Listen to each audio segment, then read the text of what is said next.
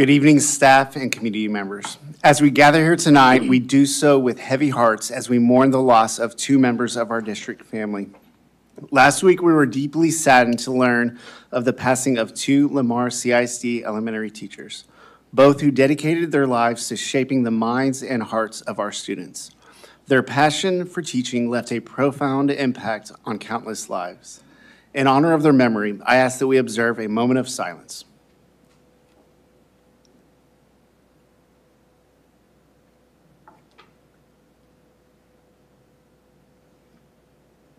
Thank you. Please stand and join me for the Pledge of Allegiance and the pledge to the Texas flag led by sixth grader Javriel Umaya from Navarro Middle School. I pledge allegiance to the flag of the United States of America and to the republic for which it stands, one nation, under God, indivisible, with liberty and justice for all. Honor the sixth flag. I pledge allegiance to the Texas, one state under God, one indivisible. Good job.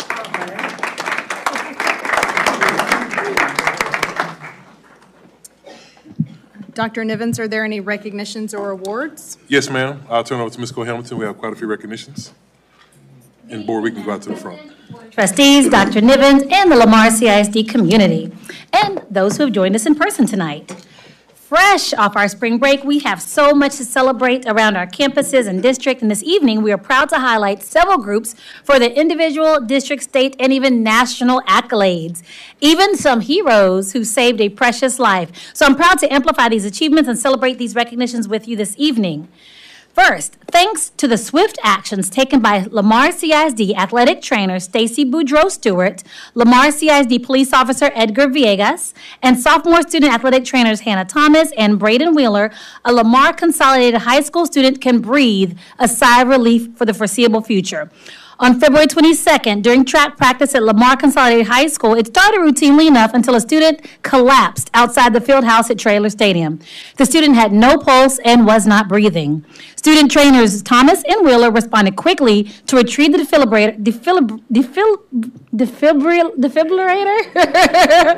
defibrillator and give paramedics access to the stadium. As paramedics were en route, Boudreaux Stewart attached the AED and began performing CPR. Eventually, Officer Villegas arrived on site and took over the CPR duties.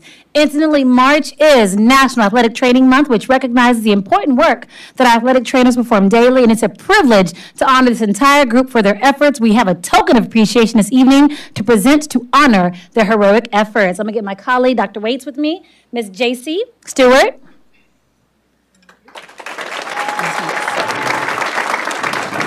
Hannah Thomas, Braden Wheeler, and Officer Villegas. We've got two, one from us and then from the police chief. We've got a special pin for our officer, and he's going to be pinned by Police Chief Henry Garcia.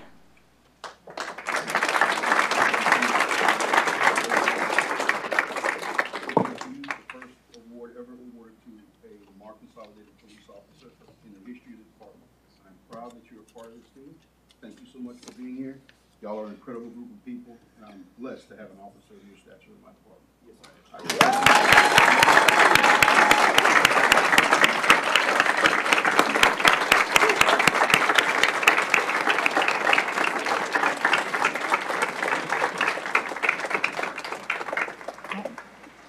Thank you.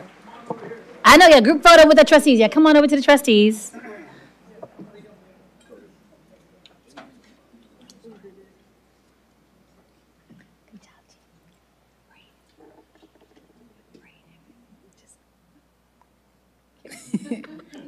He can switch. He and Hannah, can you two switch? Yeah. There we go. Okay, it's better, a little better. There.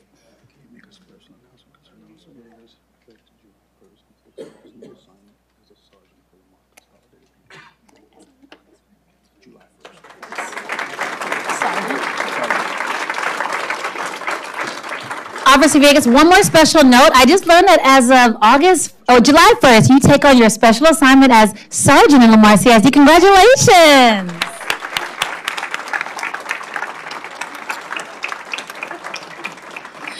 So continuing with our acknowledgments, in fall 2023, we recognize 6 seniors who were selected as National Merit semifinalists. And now, for the first time in district history, the same group of 6 have advanced to become National Merit Scholar finalists. Each scholar now stands to earn a coveted National Merit Scholarship, institutional awards, prestigious corporate scholarships, and financial aid packages. This is a tremendous honor for Lamar CISD and is a testament to the rigor of our college and career readiness programs and opportunities. Here to be recognized this evening from George Ranch High School, Jake Miller, Jiyoung Song, Ryan Skinner. From Foster High School, Lucianne Webster, Rayon Al McKee, and Brooks Bryant from Fulshire High School.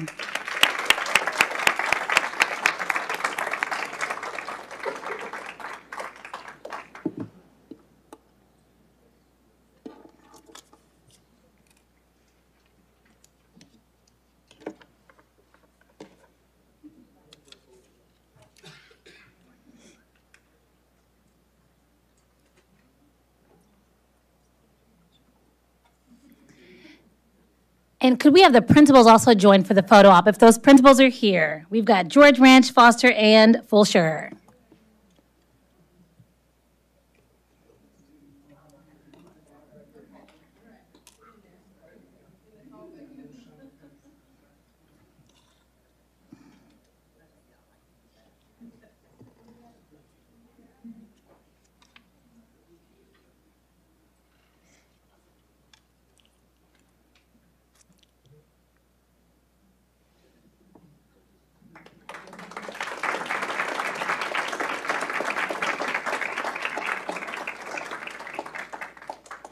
Every year, the Texas Dance Educators Association All-State Dance Team is comprised of hundreds of dancers selected by their dance teachers for their outstanding ability, team leadership, and campus leadership. In January, these dancers spend 3 days participating in an exciting convention that includes workshops, leadership training, master classes, and networking with other dancers throughout the state. The All-State Dance Team experience culminates in a performance designed by a master choreographer and showcased to teachers and administrators from high school and college.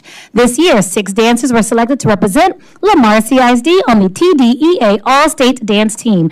I will announce the student dancers, and I would like to invite the students' parents and teachers to stand when their student's name is called.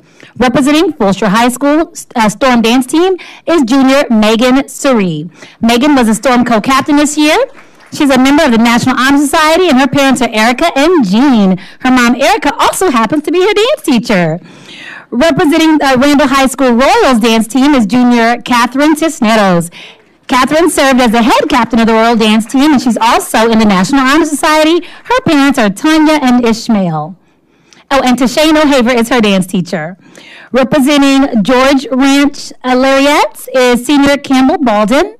Oh, Campbell didn't make it tonight. We'll go to our representing Terry High School Rangerettes is senior Emily Pratt. Emily served as the colonel of the Rangerettes, and she plans to attend Texas A&M University. There you go, and major in neuroscience. Her mother is Rebecca Rodriguez, and Sarah Turco is her dance instructor. Representing the Lamar High School Phillies is senior Mallory Rodriguez. Mallory served as the colonel of the Phillies dance team, and she's also president of the student council and is a Passe Foundation scholar. She plans to attend Vanderbilt University on a full-ride scholarship, but she will major in elementary education. Woo-hoo!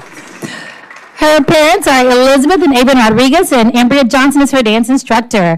Representing Foster High School Flares is senior Lene Bayshon. Lena served as colonel of the Flares dance team, and she's also in varsity tennis, as well as the African Students Association. She plans to major in engineering, and her parents are Lola and John. Juanita Velasquez is her dance instructor.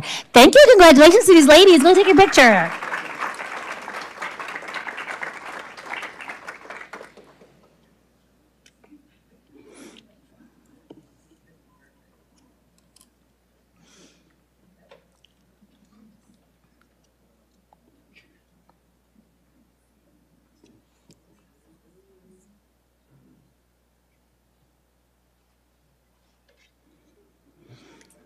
Congratulations, ladies. Okay, now we will recognize our Texas Music Educators Association All-State musicians. Thousands of student musicians from across Texas regions and conferences auditioned through multiple levels of competition and cuts to become the elite in their respective vocal and instrumental fields. In Lamar CISD, we had 18 high school musicians qualify for the 2024 TMEA All-State Competition, which is a record high and places these music scholars in the top 3% in the state of Texas. These students represented this evening performed in the All-State Bands, Choir, and Orchestras in San Antonio last month in February. When I call the student musicians, I would like for the students' parents and teachers to please stand as they are called. The students joining us from George Ranch High School Orchestra, Choir, and Band from Orchestra, Senior Afshal Subair. Afshal is Lamar CISD's first All-State Orchestra musician. He's a two-time All-State musician who performed in the All-State Philharmonic Orchestra on double bass. His college is undecided, but he will major in computer science, and his parents are Noreen and Muhammad. He is a student of Rupert Parker. From choir, we've got senior soprano Crow Waters. Crow is a two-time All-State soprano. She performed in the All-State Mixed Choir and plans to attend the University of Houston and major in music performance, and her father is Andrew Waters. Senior junior Tanner Harris Manesia. Harris also performed in an All-State Mixed Choir. His parents are Arjun and Ferdoz Manesha. Crow and Harris are students under the direction of Charles Williams. And in band, we've got Tim Cranston is a sophomore tubist, and Tim was a band section leader this year. And Will Cranston is a sophomore trombonist, and Will is also on the tennis team. Tim and Will are brothers, and they are both expected to attend the Interlochen Arts Camp in Michigan, which is a prestigious accomplishment, and their parents are Sarah and Kevin Cranston. Spencer Fizmanis is a senior percussionist, and Spencer's in the top 5% of his class. He plans to attend the University of Texas at Austin and major in music, and his parents are Michael and Jennifer Plehall. All three students are under the direction of Chris Crummell and Thomas Piazza. The following, come on back for your picture, kiddos.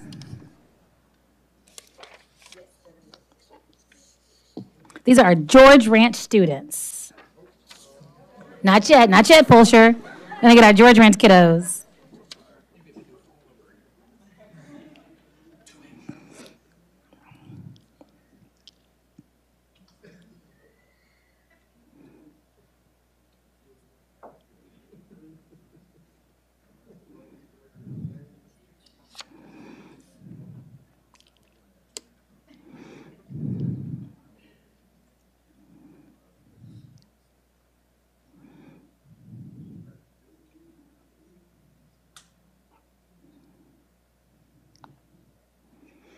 All right, now we'll bring on those charges. The following students are joining us from the Fulshear High School Band.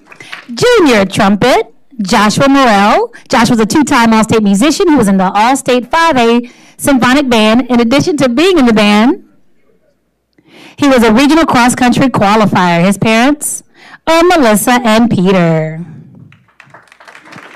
Noah Heslop is a junior bass trombonist who performed in the All-State Sinfonietta Orchestra. In addition to being a member of the band, he is in the National Honor Society and is currently in the top 1% of his junior class. His parents are Rebecca and David. And both students are under the direction of Andrew Lee, Dr. Kenneth Cox, and Christine, you all can take your picture now, and Dr. Christine Mollenkoff. Those are our Fulshear High School Chargers. Give it up for Fulshear.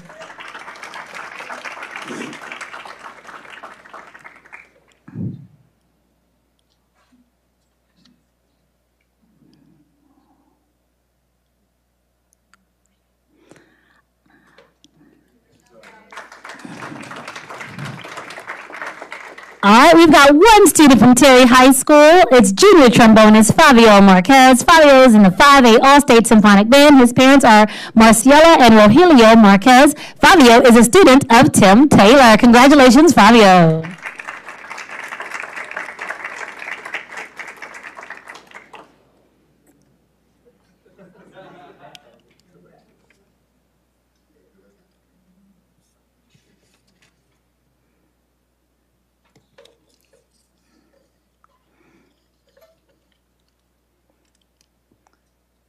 Congratulations. And our last group of students we're celebrating are from the Foster High School Falcon Choir and Band. Junior soprano Kate Martin. Kate was in the All-State Mixed Choir. Kate had a supporting role in the musical this year. She is also in the top 10%, a member of Student Council and the National Honor Society, and her parents are Karen and Matt. She's a student of Jason Carson. Foster High School Band had 8 all-star students this year. Jackson Ingram is a junior French hornist, and he is a 2-time all-state musician. He was recently selected to perform in the National Youth Orchestra at Carnegie Hall. This summer, he will tour with the orchestra at some of the world's greatest music capitals, including venues in South Africa. And his parents are Regina and Cedric Ingram. Brennan Flores is a junior bass clarinetist. He is a clarinet section leader this year and is a member of the National Honor Society. His parents are Winnie Flores and Archie Rojas. Matthew Balnock is a 2-time junior all-state alto saxophonist. He's also in the National Honor Society and is the top 2% of his class.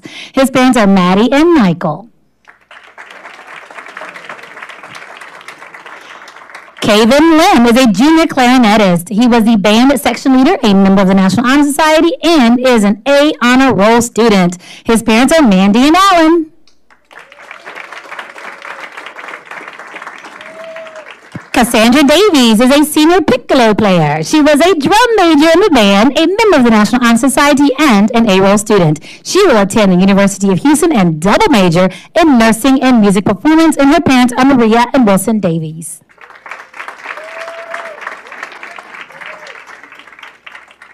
Anish Pagni is a senior euphonium player. Anish received a National Merit Scholar Letter of Commendation, and he will attend the University of Texas at Austin and major in physics. His parents are Payal and Todd Pagni. Morgan Saunier is a senior clarinetist. She was a woodwind captain of the band. She will attend the University of Houston and major in business. Her parents are Angela and Eric Saunier. And not in attendance this evening, but still proudly representing Foster High School is Noor Lam. Noor Lam is a sophomore baritone saxophonist. He's an AB honor roll student. His parents are Fakri and Mahalaham. These students are taught by band directors Eric Saunier and Brian Allman and Jeremiah Salisbury. Thank you and congratulations to all of our wonderful state musicians.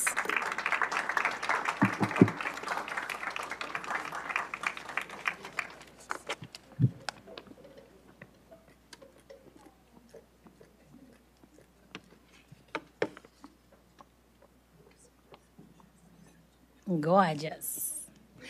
Thank you, kiddos. Okay, yes, now y'all can go. Your work is done.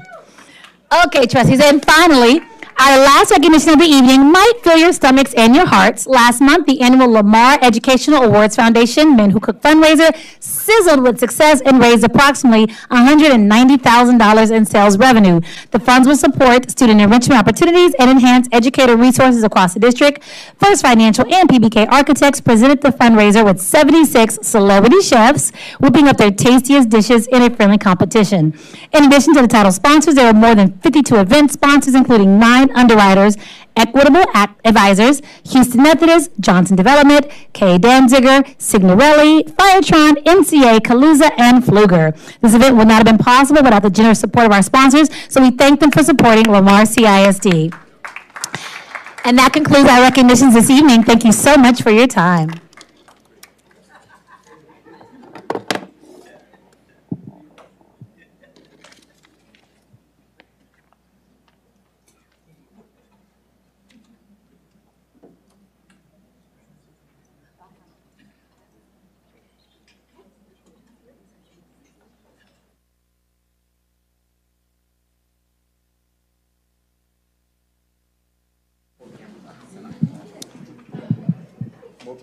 Dr. Nivens, are there any introductions? No, ma'am, Madam President, there are not. Okay, we'll now have board member reports. Trustees, if you can keep your comments and reports to 1 to 2 minutes, that would be great. Yep.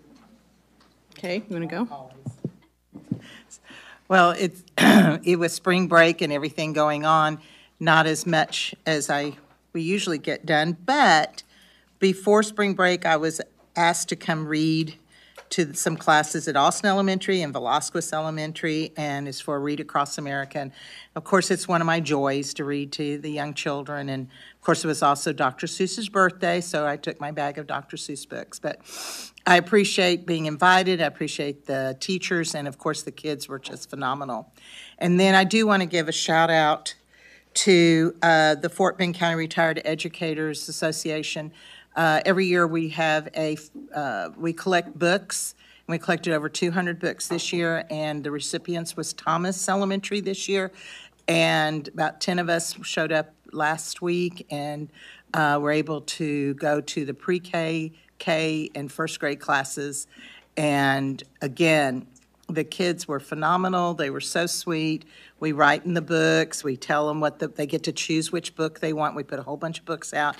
And what's so cute, we were barely out the door, and they were running to us with thank you notes. So not only are they amazing, but of course, you know, the teachers and the kids made us feel so appreciated. But I thank the members of the chapter and all the hard work they do to collect the books. And we'll pick another school for next year. And that's it. Thank you.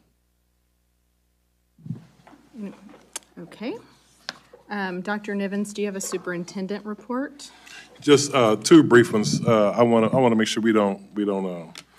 There's a lot of movement. I want to make sure we pay particular attention to two of the celebrations tonight. One was our National Merit Scholars. You know, those young people, they are in the top 0.5%. I mean, that's less than 1% of students in the state of Texas. That is a humongous deal. That is. And I talked to them earlier, and I said, I can't imagine how proud your parents are. But they are in the top 0.5% of students in Texas. So that is tremendous honor for those young people. Secondly, you know, we recognize the trainer, the police officer, and 2 student trainers.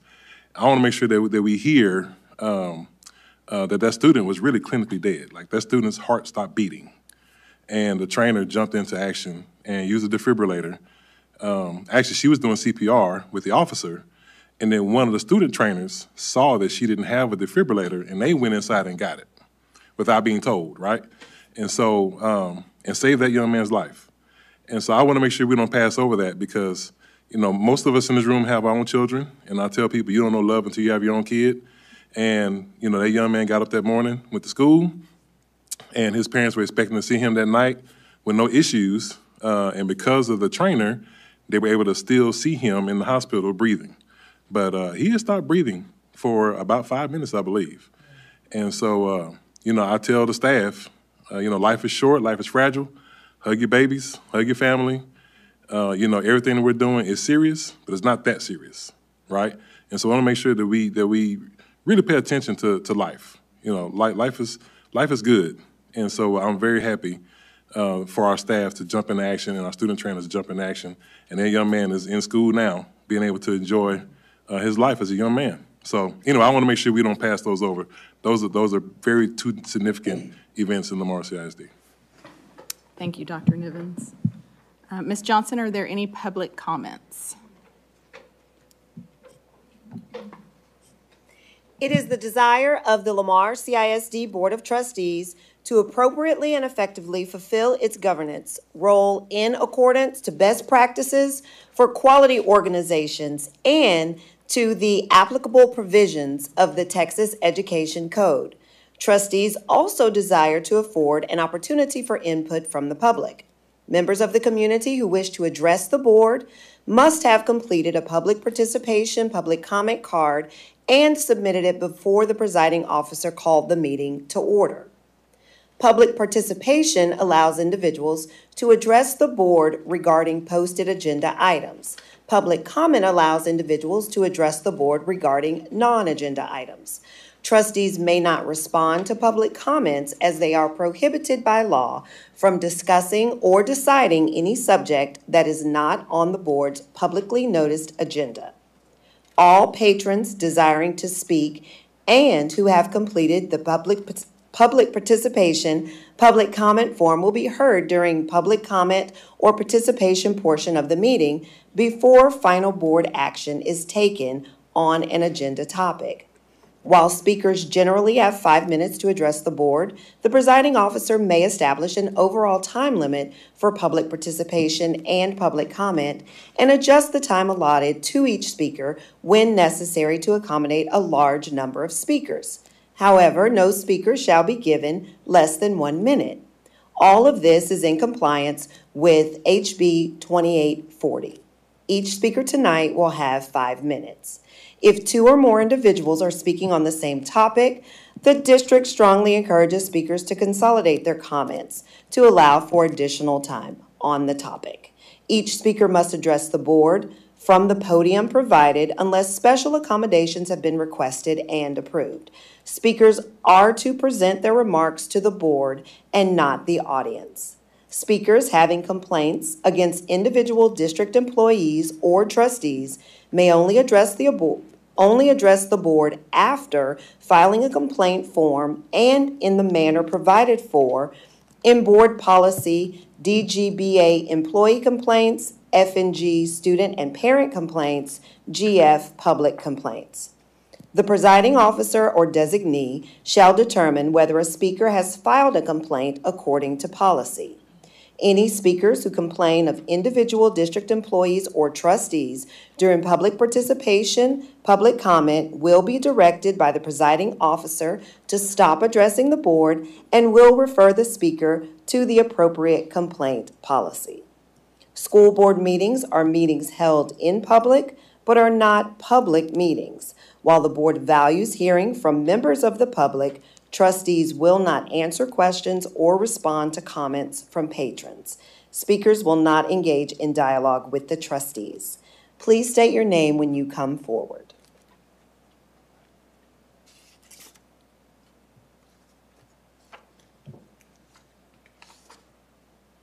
Our first speaker is Justin Parker.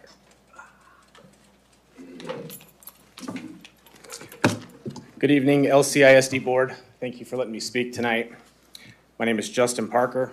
I come to you as a concerned father of 2 elementary-age students currently attending an LCISD school. It's been brought to my attention that there's a teacher at the middle school and junior high school level that is currently moonlighting and openly displaying himself as a cross-dresser. This teacher I'm referring to is Sean Saunders, known as Jacqueline Dior, when dressed as a woman, currently teaching at Wardheimer in Briscoe. As you can see in the pictures that I brought, that I've obtained from his Instagram account, which is public and available for anyone to see, including children in his class. A few of these pictures on his Instagram and using inappropriate hashtags and inappropriate sexual hashtags. Some of these captions of these pictures are, sometimes I get to step out as a boy to perform. It's a fantasy tonight, dressed as a queen. You'll hit the right note with me. I found all the hotties while standing next to men dressed in nothing but a pair of underwear. Spaghetti and meatballs is on the menu, wearing a necklace in the shape of what I can assume is a reference to male genitalia. Just a light shopping, posing next to 2 pictures of men in underwear. Do I make you horny, baby, dressed as a woman. Category is holiday sugar ball, peppermint for your breath, while wearing women's clothes covered in peppermint candy. Letting the girls hang out, referring to his breasts. Smart schoolgirl fantasy, dressed as a female school student. I hope to see you tonight, dressed as a woman cartoon character from a children's show. Serving gay Jafar for Halloween, dressed as a female version of a male cartoon character from a children's movie. My hips are here, now I have tits and ass while wearing women's undergarments. Some of my favorites from the shoot, which with his shirt unbuttoned in provocative poses.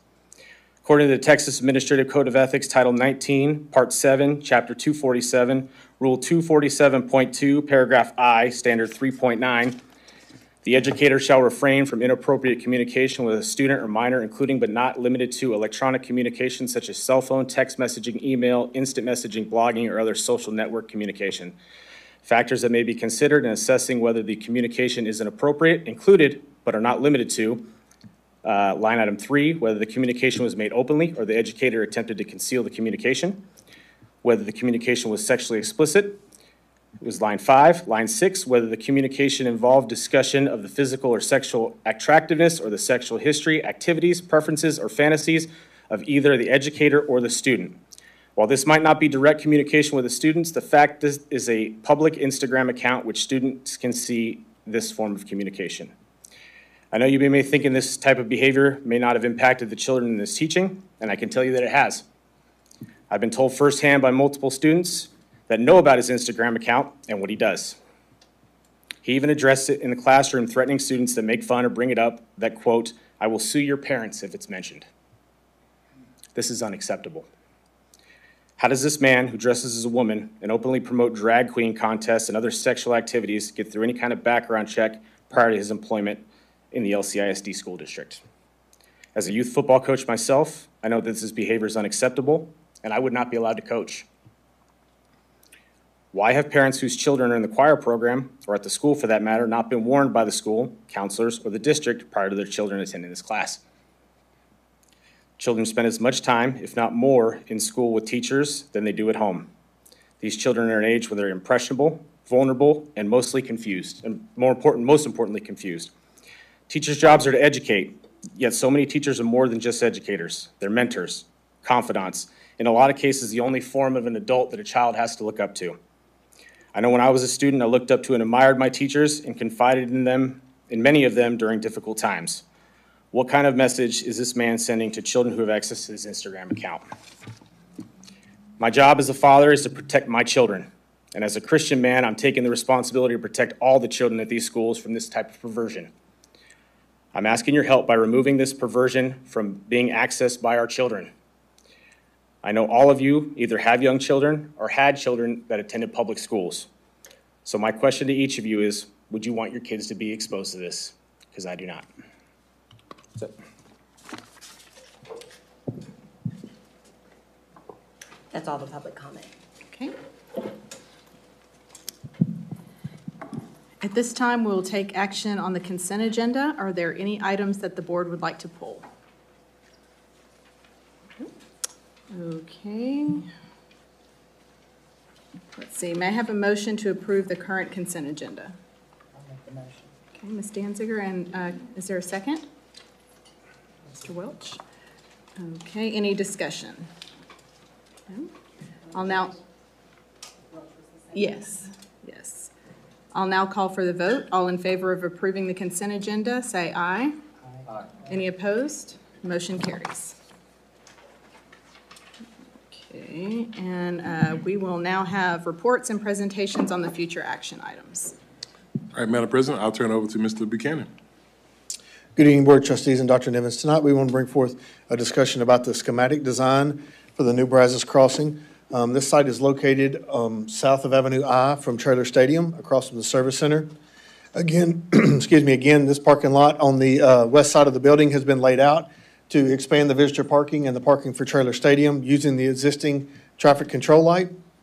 The programming, which is of the facilities, will be utilized by these areas, will be curriculum and instruction, communication, finance, human resources, operations, superintendent, and student services.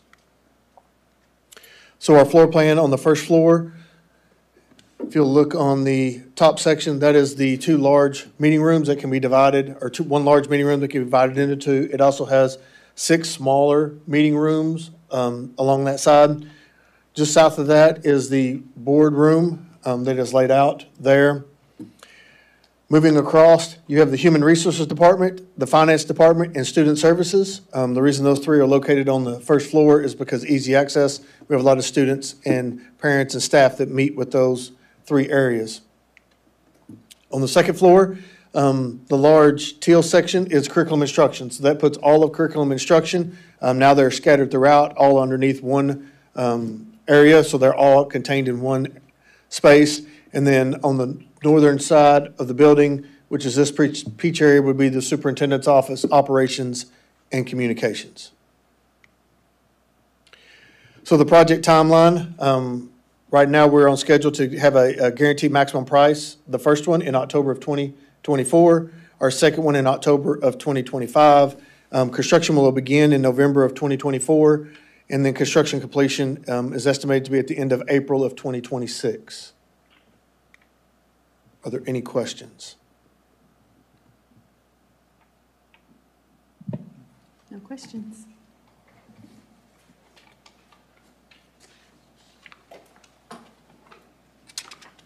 All right, board, next we will have Ms. Sonia Hamilton and Mr. Buchanan. All right, I would like to invite Vanessa Marsters to join us. You can have a seat in the front row. Let's also have Christina Garcia and Danielle Krantz also join us on the front row.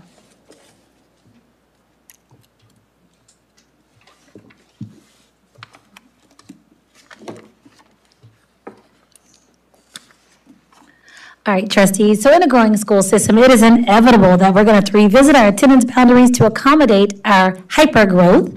And in Lamar CISD, we have 3 approaches to managing our growing enrollment. Cap and overflow, that's when we stop enrollment at a campus and we send students to a neighboring campus. Another option is we simply build new campuses. And when we build new campuses, we rezone to create the population of students who will attend that campus. And our third approach is leveling, and that's what we're going to discuss this evening. And leveling is when we look at the enrollment in our existing campuses. We identify the campuses that are over enrollment. We identify the campuses that are under enrollment, under capacity, and we look how we can better balance students shifting attendance boundaries to create a more balanced enrollment across campuses. And so last month, we had our attendance boundaries committees meet. And so before you on the screen, this is the roster of the attendance boundary committee for the Central Lamar CISD leveling. Committee members notated in blue were present for one or both meetings, and those who are grayed out weren't able to join us in person. Part of our process is to send out a survey to the impacted community of parents, and so we sent 3,899 email addresses, surveys to 3,899 email addresses, and we received 747 responses, that's 19%. And on the screen, you can see the breakdown of the campuses that provided responses.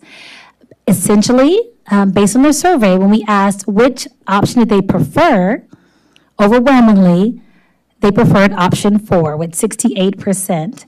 And so we presented the survey information as well as the map options to our attendance boundary committee for them to deliberate and decide how they were going to rank the options and whether or not they were going to create an option. And so this evening, we've got committee chair to share with you all the process as well as the outcome. So for the central leveling this evening, we have Ms. Vanessa Marsters joining us. Ms. Marsters?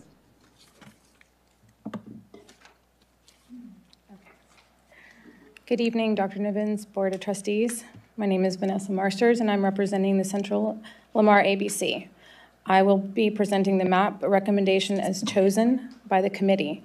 Before I present the recommendation on behalf of the committee, we understand that the board is not required to form an ABC when leveling and rezoning. We want to thank you for giving us the opportunity to have a voice in this decision-making process. One takeaway from the meeting is that it is of the utmost importance that those who accept the invitation or nominate themselves to serve on such a committee take the time to prepare for it. At an absolute minimum, having either attended or watched the previous board meetings, this will ensure the committee members come front-loaded and prepared to make effective decisions based on background information already presented and decided. That being said, and keeping in mind the objectives and criteria set forth by the district, map option 4 provides for the most relief to Frost Elementary, which reduces overcrowding and allows for potential future growth from 125% to 91%. It keeps an entire neighborhood together and considers the elementary students' proximity to the campus, 8.6 miles, a 15-minute drive, compared to a 2.8-mile drive, 6-minute drive, and eliminates railroad crossings, which provides for a safer route and traffic patterns, eradicates moving a neighborhood previously affected by a rezoning. As you can see, the survey received 68% of the surveyed responses, with option 1 at 20% and option 2 at 12%. The ABC ranked the options, and map 4 was ranked number 1 by the ABC, receiving 82%. Option 1 receiving 18%, and option 2 receiving 0%. The most important factor for the committee being that map option 4 provides for the least disruption of Central Lamar. which is what is in the best interest of the students. This was a 8 versus 11 in disruptions. The first two options had 11 disruptions and the fourth one had only 8. So the committee recommends MAP option 4 with the standard legacy provision. Does anybody have any questions? No? Thank you, Ms. Martinez. Thank you. So to continue with the reference to legacy provision, so that means current fourth grade students who are going to be fifth graders next year, will be offered the opportunity to remain at their campus. This legacy provision is not extended to siblings, and parents would have to provide transportation. So trustees, while this is not an action item for you this evening, I do want to share what it looks like once you all do take action next month. We're going to update the zoning page at the district website with the final approved attendance zone maps, and we will notify the impacted families within 30 to 45 days of the board decision, so likely the end of May, and we will send messages to directly impacted families. Trustees, are there any questions you have about this item at this time?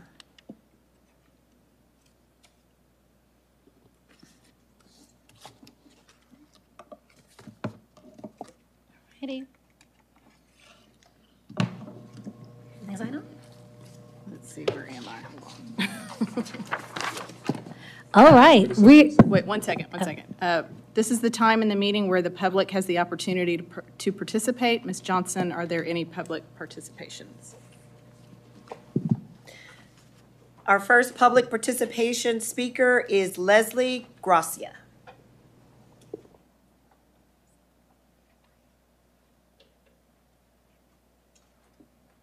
Hi, I'm Leslie Gracia. Good evening, Dr. Nevins and the school board trustees. I wanted to talk about the leveling, and I wanted to ask you to please vote no to releveling at this time for this year.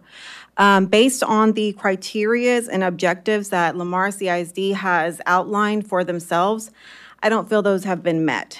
Some of these overlap, but I'm going to go through them. The first one I would say is fairness. At the December workshop and board meetings, there were no Jackson families present when a new map was made. That option 4 map was made. Nobody from Jackson was here or present. Kingdom Heights and the Jackson families were also, I don't believe, fairly represented at the ABC. I believe there was only one parent that actually showed up from Jackson at the ABC, and I don't think Kingdom Heights, based on the proportion of what we're having to deal with, were adequately represented at the ABC. Another one I wanted to talk about is what's best for the students. We just heard that this option 4 that was voted the best option that people thought, it has less disruption by neighborhoods, but not students. Kingdom Heights alone are going to disrupt 333 students. We're moving out Riverside Terrace, which would affect 86 students. So the number of students is higher. And we also have on your objective criteria the effectiveness and the efficiency of this change.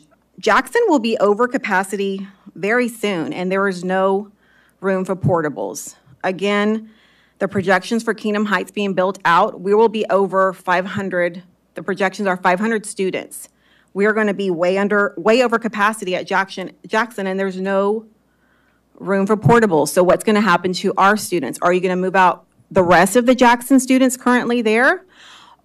Kingdom Heights are going to be capped and overflowed somewhere else. That goes back to fairness again. Also, campus capacity. With this option 4, we still have 3 elementary schools running at half capacity.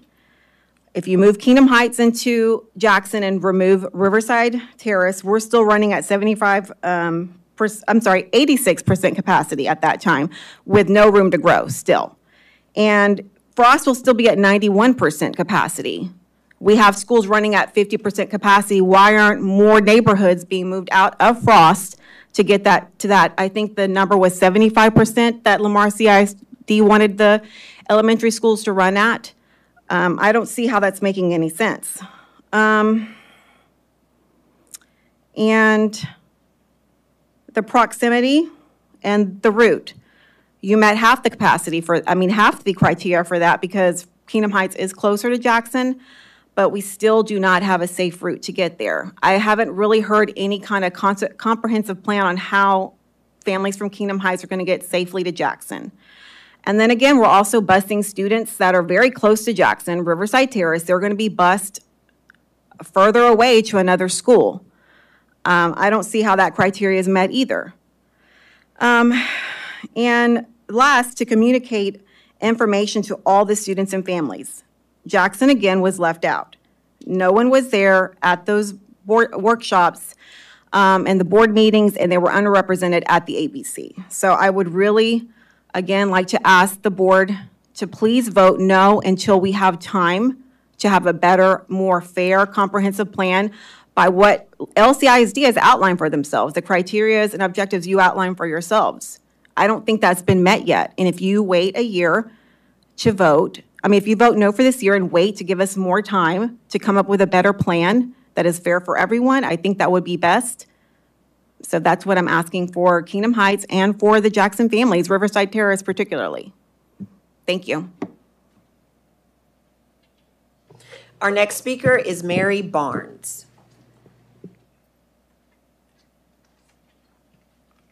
Hello. My name is Mary Barnes. Thank you. Dr. Nivens, President Bronzell, and trustees, thank you for the opportunity to speak tonight. I'm going to ask a rhetorical question because I know you can't respond. Does anyone in this room believe that the area currently zoned to Foster High School is done constructing new homes? Anybody? I think we all know the answer is absolutely not. So I wanted to ask why all three options for the new maps for the opening of Tomas High School would move students that are currently zoned to Lamar Consolidated High School, Lamar Junior High, and Wessendorf Middle School, which are all running significantly under enrollment cap, and move them into Foster, Wertheimer Middle School, and Briscoe Junior High, which are all very, very close to their enrollment cap or even overflowing already into portables. Moving students from low enrollment campuses to a high enrollment campus defies logic, especially as we are still experiencing this hyper growth in the district. And the population around Foster has grown significantly in the 8 years since I built my home in Kingdom Heights. I can only assume within the next 5 years, it's going to continue to grow where there are large plots of acreage and developers still buying land to develop on. I would urge the board to reject these short-term solutions that might solve problems for a year or two and look to the future.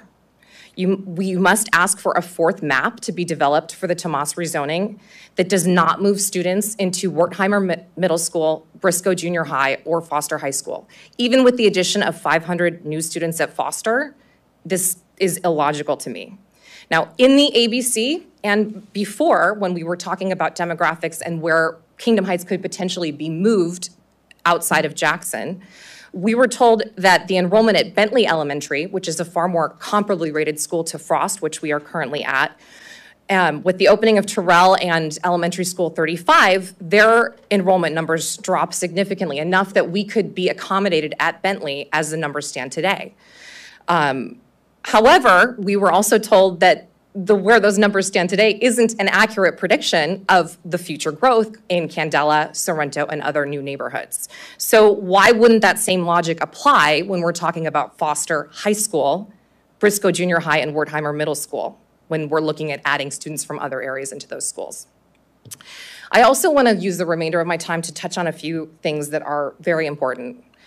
I was shocked learning about the disparity of performance between Frost, where my students, my children currently attend, and Jackson Elementary School. The rankings, even if they don't matter to everyone in this room, they're the only tool that we have to measure success of a school. I feel that it's not the student's fault, it's not the parents' fault, definitely not the teacher's fault at Jackson, but to have a disparity of over 2,000 schools lower than Frost. We're talking Frost is rated by the TEA 135th in Texas out of 4,500 elementary schools. Jackson is rated 2,175. So that's a significant drop. If you want to shuffle students around to address the hypergrowth, which I understand is a necessity, you need to make sure that all schools are performing on a comparable level. So Frost, I understand, is a top-notch school. It's part of why we bought and built our home where we did. We're devastated to lose it. I have a first grader who can't be legacied in. My fourth grader hopefully will get to finish his final year at Frost, where he's been since he was in kindergarten. But all of the schools in this district should be performing at a level where you can move from one school to another without feeling a huge disparity. And that is not the case between these schools. So I will be an involved parent at Jackson. I hope to help the school and the educators there in any way possible. But I just want to say, as a district, as a whole, we have money. We have passed bonds. Bring up the lower performing schools so that another neighborhood doesn't have to face what we're facing right now.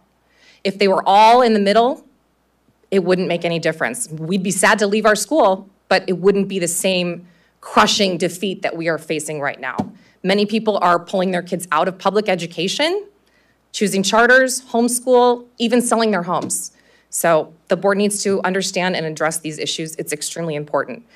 Finally, I want to say, to have only a few high-performing schools makes the rest of us fight over these table scraps when we should be fostering a sense of community within all families. It shouldn't be, we got ours, they can get theirs. Sorry, your time's up. Okay. Thank you. Thanks a lot. Our next speaker is Matthew Jeter.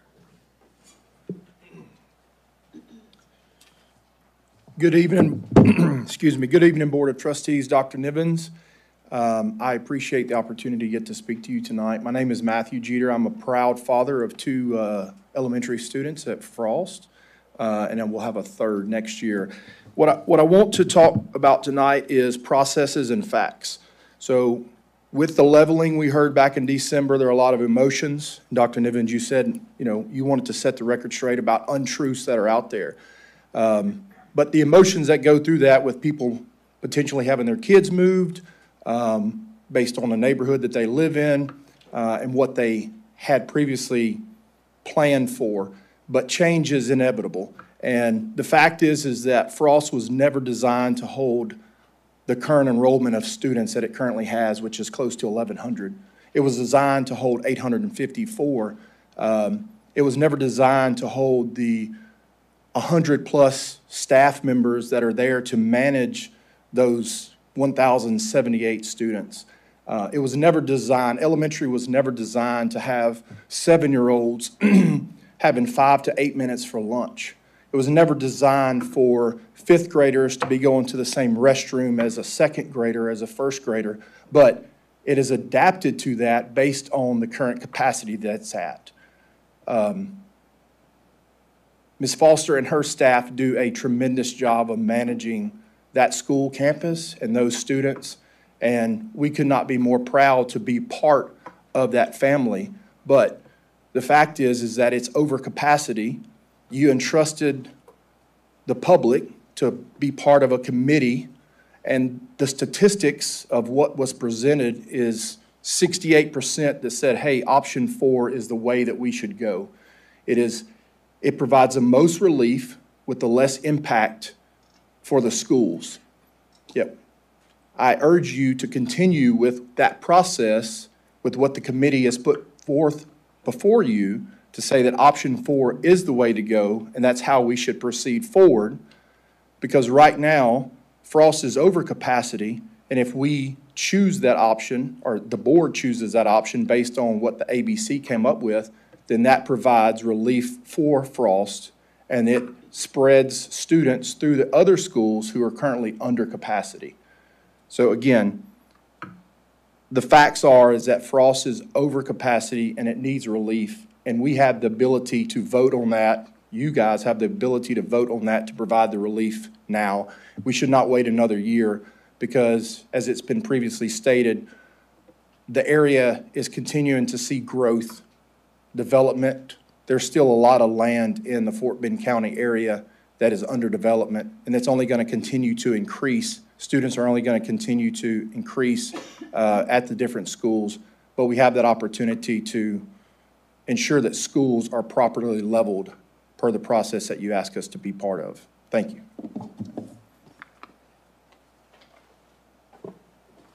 Our next speaker is Scott Rickerson.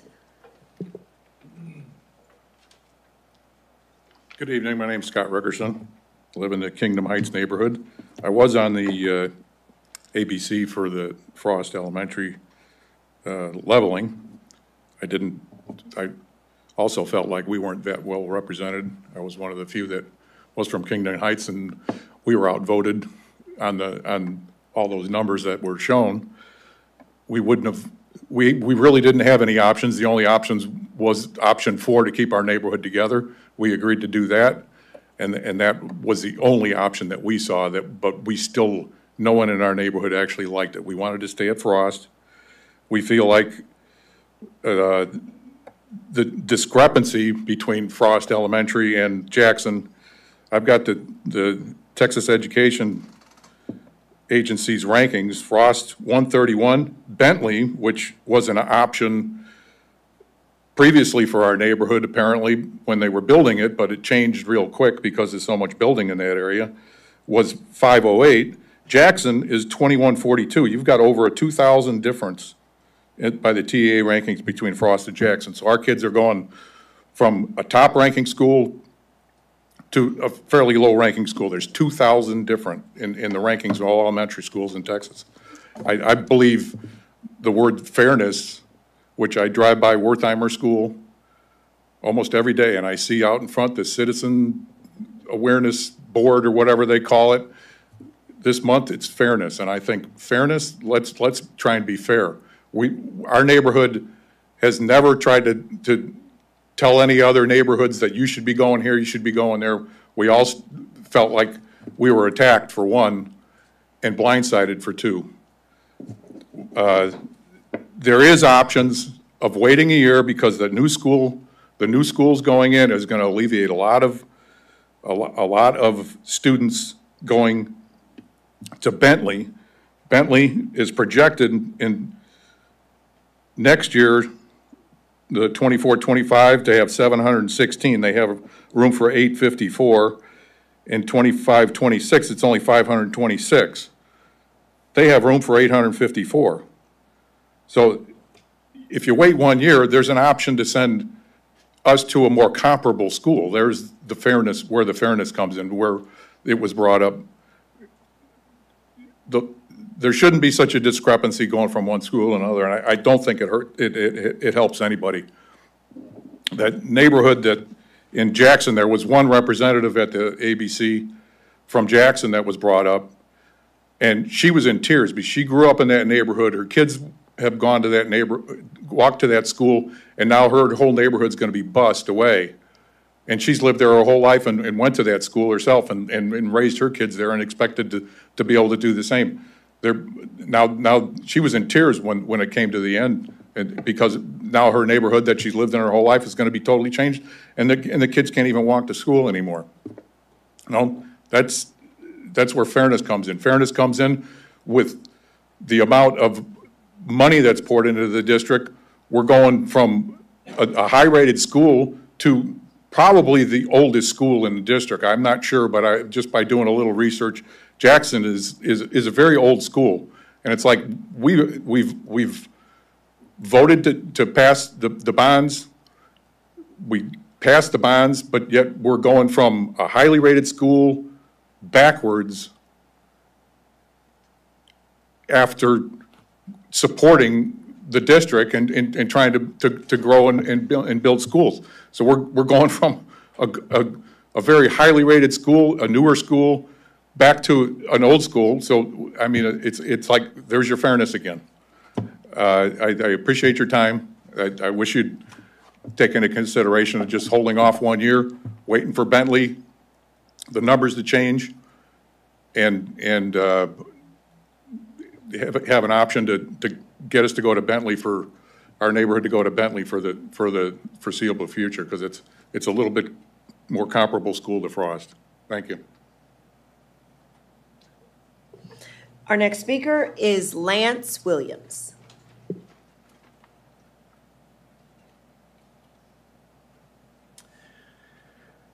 Good evening. Appreciate the opportunity to come and speak and also represent Frost Elementary on the ABC. My name is Lance Williams. I am the dad of 3 Lamar CISD students, one at Frost, who, is he in 3rd grade? He's in 3rd grade still. An 8th grader and a sophomore, Briscoe, and then at Foster. I just wanted to come up, I guess I want to change a little bit before I get to what I wanted to say, because I've got 5 minutes, and I'm used to 2 or 1 in this room.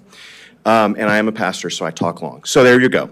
Nonetheless, I would like to say this. I think for all, my wife is also a teacher at Frost, which I've tried to keep out of the public, my comments anyways. She's there. She has to deal with all the things that Mr. Jeter was talking about on a daily basis. They are doing a great job managing all the chaos. To delay for another year, I think would be, I don't want to use too much of a word here, but it would be catastrophic for that campus. Just having the amount of students in that building, it's got to be limiting up against the limits of the fire code. But I would just plead with y'all to not do that.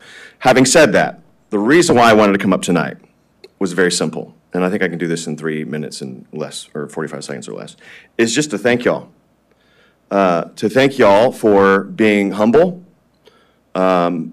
Humility usually it gets paired with curiosity and with listening, and I sense that y'all have done that. Y'all have restored my faith in local politics. I don't know if y'all consider yourselves local politicians, but I do. Y'all have restored my faith in that y'all have gone out of your way to hear us. Even when it's been angry, even when it's been a bit incoherent, y'all have responded, I think, with grace and humility, and that's been evidenced by the process that you've gone through so far. So I just wanted to come up and tell all of you thank you for being humble and curious and having listening ears, but especially to 2 trustees of Trustee Hotzel and Trustee Welch, who I don't think represent me as a homeowner. Maybe you do. I don't really see or understand how all that works out. But without your creativity, problem-solving abilities, practicality, even Ms. Bronzell bringing up maps that it felt like in the room didn't make a lot of sense, but I knew why you were doing it. It was to show like there's no other option. This Bentley option that keeps being brought up was proved to not be an option in a board meeting that's still online somewhere. Again, with the new elementary school, was proved to not be an option.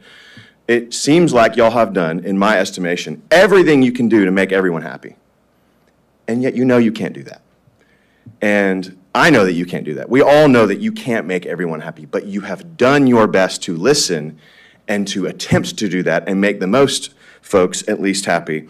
I know that the Kingdom Heights folks will disagree with that, and I don't know what to do with that. But I do want to say thank you for you two especially for bringing practicality and humility, creativity and curiosity to be able to come up with a solution, which did turn for my neighborhood in Pecan Lakes a situation that was of maximum loss and minimal gain. Maximum loss in my neighborhood, minimal gain for the district. And it's turned the tide now to where BA will hopefully, and I don't know how this is all going to shake out, it's yet to be determined, but ultimately, even if it doesn't turn out that way, I would still say thank you for being humble and having listening ears for all of us. I would also like to say thank you to the ABC members. That could have been a real ugly couple days. And it wasn't, even when we disagreed between Kingdom Heights and other neighborhoods. It was cordial, it was mostly kind, it didn't get out of hand, and I want to thank all of them for just being kind. This can be, we've seen it, very emotional, very difficult, and so I just wanted to spend my time appreciating you all, saying thank you for your efforts to make sure that there is a district-wide solution that is a little bit out of the box. It wasn't on the first 3, and you were able to listen and establish a 4th option for, I think, the better of the whole district. So thank you very much. That's all the speakers we have.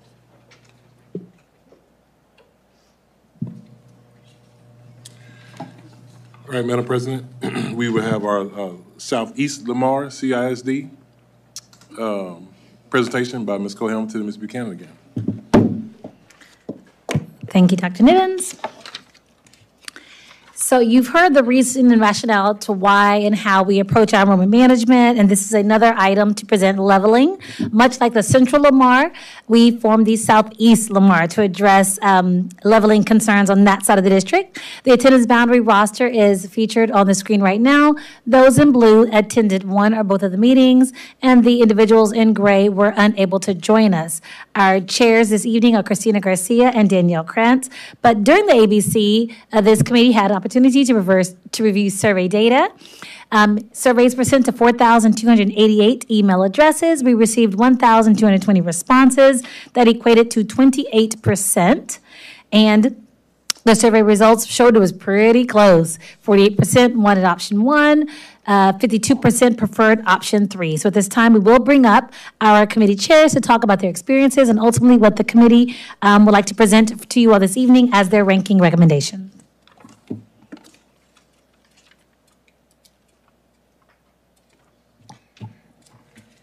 Good evening, Board of Trustees and Dr. Nivens. Thank you for having us here to present our ABC's choice to the Board of Trustees. We are honored to be the co-chairs for the Southeast Lamar ABC. I'm Danielle Krantz, and this is Christina Garcia. We are both parents and educators, so we understand the impact that these difficult decisions have on both families and schools.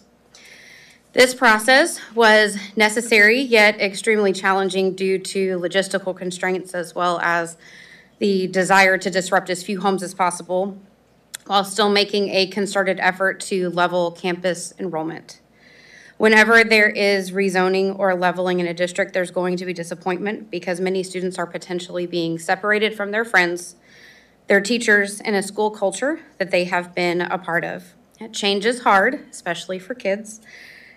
And it was really important to us that we kept that in mind during these deliberations. And as a committee, we knew that it was important to make sure that we did this right in order to avoid being in the same situation over the next few years. Good evening. I value how LCISD involves parents in the rezoning process and gives them a voice. LCISD has been stated many times as a hyper-growth district, and it's important to fully utilize the current facilities we have to balance the growth. This is the second ABC committee I've been a part of, and it's provided me with a deeper understanding of the difficult decisions school districts must make on a daily basis. While the process is challenging, as Danielle stated, it is a necessary undertaking. Parents and students are very passionate about their schools, and it's upsetting to all involved to relocate students to different campuses. It's hard for students to be separated from their friends, teachers, and administrators, as well as their beloved school community. Our goal as a committee was to cause the least number of student disruptions while utilizing the current facilities to balance the overcrowding. We worked diligently as a committee to meet the zoning principles set forth by the district. As a committee, initially we set out to create a new map. We worked really hard and came up with a few scenarios that were close to viable options. However, our goal was to choose a map that balanced the schools and provided student stability for the longest amount of time. And that meant the committee, we were not able to come up with anything better than what was presented. We did overwhelmingly choose option 3 for a variety of reasons, but most importantly, the fewest number of students were impacted in this option. I think in option 1, it's over 700 students, 759 students that were going to be rezoned. In option 3, it's 350. Additionally, this option best utilizes the facilities in the Southeast and does not affect schools that were reorganized in 2022. Option 3 breaks up the fewest neighborhoods, and we felt very strongly that students should not be crossing Highway 59 to get to their campus, nor should students who currently walk to their campus have to change schools. Again, to reiterate, our ABC committee overwhelmingly chose option 3. Additionally, our committee supports the legacy provision as well, allowing 4th graders to be grandfathered in for their 5th grade year. Danielle and I both would like to thank our campus principals for choosing us to be a part of this committee, and thank the rest of the committee members for choosing us to be the co-chairs for the evening. At this time, we're open to any questions any of you board members may have. Thank you. So as stated, trustees, even though this is a future action item, part of the plan would be to allow current fourth grade students the option of the legacy provision, which means that they'll be fifth graders next year and they can remain at their campus. This option is not extended to siblings, and parents would provide transportation. And much like the previous presentation, trustees, once you do take action, we will update the zoning page at the website with the final approved attendance zone maps, and then we will notify impacted families within 30 to 45 days of the board's decision, which will be by the end of May. And we are going to send messages directly to those impacted families. Thank you. Any questions? Okay. Madam President, I want to make one comment. I appreciate the co-chairs for coming and making a comment. As a superintendent, you know, I'm the lead advocate for our students, our staff, and also for the board. And so, as they said, you know, they tried to create a map, and I sat in the room, and we about an hour and a half, and tried to create a map, and could not create one that was better. And so, in that meeting, I said, you know, I have a team up here that's they're experts at what they do. They use a lot of data. This is what they do all day, every day. And I made a comment that while some of the communications that the board and I received and my team received were nice and cordial, I would say 80% were not. And they were very tactful, they're very hurtful, made some personal attacks at people, at 7 folks who are volunteering their time, and other people who do this every day, all day. And so while we want the feedback, the way you send the feedback is always better appreciated. You know, there's a famous author that said, you know, people seldom remember what you say, but they always remember how you make them feel. And so, you know, as my staff is here working every day, doing the best they can, and I have 7 trustees up here volunteering their time, and they could be at home right now, running elections, paying money for signs, and doing all the things that I asked them to do, making the hard decisions I asked them to make. You know, I just ask the community, you know, when you disagree with what's happening in our school system, first, you know, watch the board meetings, get engaged, get involved. But when you have questions and comments, they don't have to be attackful. They don't have to be hurtful. We don't have to disagree and be disagreeable. We could disagree and still go have chocolate cake at the end of the disagreement, right? And so I just want to say that because as we continue to do this, we are a hyper-growth school system. And this is not the end. We are opening 9 campuses in the next 18 months. We're opening 9 campuses in the next 18 months. And so although we may not have to do this again, you know, next year, it's going to happen again. And any decision we make in the school system, I need you to know that we have people that are doing the absolute best they can. No one wakes up every morning and says, what's the worst thing I can do for kids today? No one does that. And so as you're considering sending us feedback, wrap it around something that's a little bit more positive so it could be better received. I would appreciate that. Okay, at this time, we'll take action on the action items. All right, it's the Greg Buchanan Show tonight. Good evening, Board Trustees and Dr. Nevins. Tonight, we will bring forth a discussion and possible action for our design development for our CTE Center. Our CTE Center will be located at the corner of Klosterhof and Spur 10. Our design committee, these are our committee members.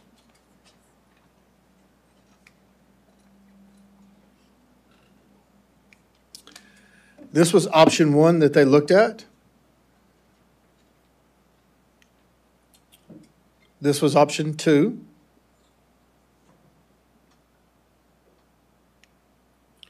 This was option number 3. And the ranking that the committee came up with was option 3 was ranked first at 14 votes, option 1 second at 13 votes, and option 2 third with 5 votes. Our bidding for this will be 2 separate GMPs. First one will be in June of '24. Second one will be in September of '24. We're going to begin construction in October of '24 with a construction completion in June of 2026 with a fall of '26 opening. Are there any questions? No questions.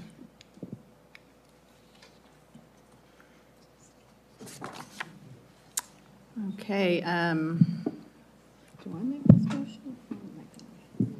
Yeah, is there a motion I'll make a motion. Go ahead. I move that we accept the committee's ranking of option number 3 as the first, as the option to go with. Okay, is there a second? Second. Okay. And any discussion? No, I just want to say that the folks who might be tuning in now for the first time to hear conversations about this, most of this conversation has been had in the last couple of months on previous meetings archived on YouTube, on the Lamar channel. So there has been discussion about it, even though there's not tonight necessarily. Okay, I'll now call for the vote. All in favor, say aye. Aye. Any opposed? No, motion carries.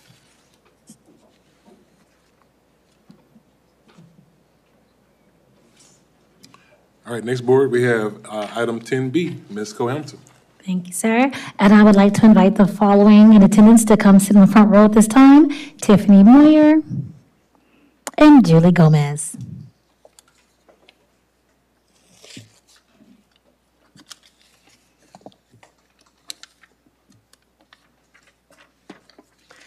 Okay, trustees. So with Milton Elementary and Randall Elementary and Terrell Elementary opening in August 2024, and 35 and 36 opening in August 25, we've got to rezone some elementary campuses to create the population of students who will attend these new campuses. So this item is to talk about the Milton, Randall, and Elementary 36 Attendance Boundary Committee. The ABC roster is presented on the screen before you. Again, those in blue were in attendance for one or both meetings, and those in gray were not able to join us. Our committee chair for this ABC is Ms. Tiffany Moyer. And much like our previous ABCs, they did receive survey data as well as maps, and this particular survey went to 4,402 email addresses. We received 1,071 responses, which was 24%. And now for our rezoning, we had 2 map options. They had to select a preference for the 24-25 school year and a 25-26 school year. So for the 24-25 school year, option 1 via the survey respondents was the preferred option, and for the 25-26 school year, option 1 remained the preferred option. At this time, I am going to bring up Ms. Moyer so she can share her perspective as an ABC committee member. Hi, good evening, Dr. Nevins and Board of Trustees. I am Tiffany Moyer. I'm representing the purple track for the ABC. During our process, we studied each map and looked at the projected numbers given to us by the district and their employees. We tried to see if there was a better option out there by using their computer program that showed us how many students were currently enrolled in different sections of neighborhoods. Unfortunately, we did not come up with a better option, and we would like to recommend option 1 be the new boundaries for our track. The reasons why we chose this option: it provided leveling for all of our campuses. It did not move neighborhoods that were previously moved in a rezoning. It helped keep buses off Texas Heritage Parkway. It was voted most from the survey that was sent home to the parents and staff. And it kept most neighborhoods together besides 2 sections that were in Tameron. Like I said, we tried to see if it was possible to keep them in Tameron, but it did not work out. By choosing option 1, we believe it did a good job in balancing the number of students at all schools and provided the least amount of disruption for students. We also recommended that the legacy program be allowed, and all 4th grade students currently enrolled at their campuses be allowed to continue in their 5th grade year. Thanks. And so, trustees, as she stated, that legacy provision will not be extended to siblings. Parents will provide transportation. Now, trustees, this is an action item for this evening. So after you take action, we will update the zoning page of the district website with the final approved attendance zone map. And then within 30 to 45 days of your board decision this evening, which would be the end of April, we intend to notify, send messages directly to those impacted families.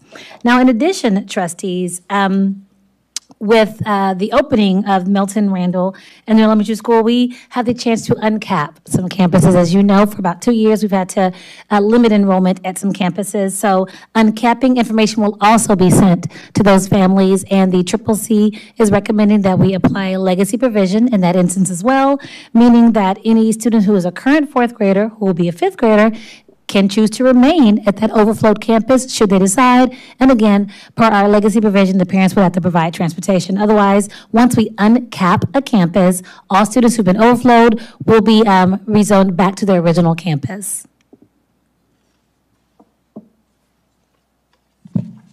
Any questions?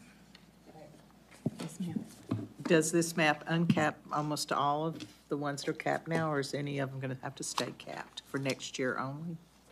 Yes, ma'am, we're going to, you want to speak? So we're going to uncap the campuses. Yes, ma'am, we'll be uncapping Lindsay, Tamaron, Huggins, and Morgan. But not Humanet. Well, that's the next. That's the next item. Yes, ma'am. That's what I'm sorry. I'm getting ahead. I'm just like the others, getting ahead of myself. That's Lindsay. Any other questions? No? Okay. Is there a motion? I'll make the motion to consider approval of the elementary attendance zones presented. The number one. For option. Go back. Make the motion that we accept option 1 presented by the committee. Is there a second? Ms. Bach seconds. All in favor, say aye. Aye. Any opposed? No. Okay, motion passes.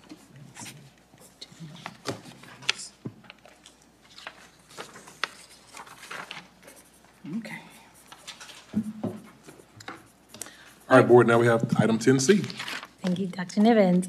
So our final item regarding leveling rezoning is the rezoning for the attendance elementary zones for Terrell Elementary and Elementary 35.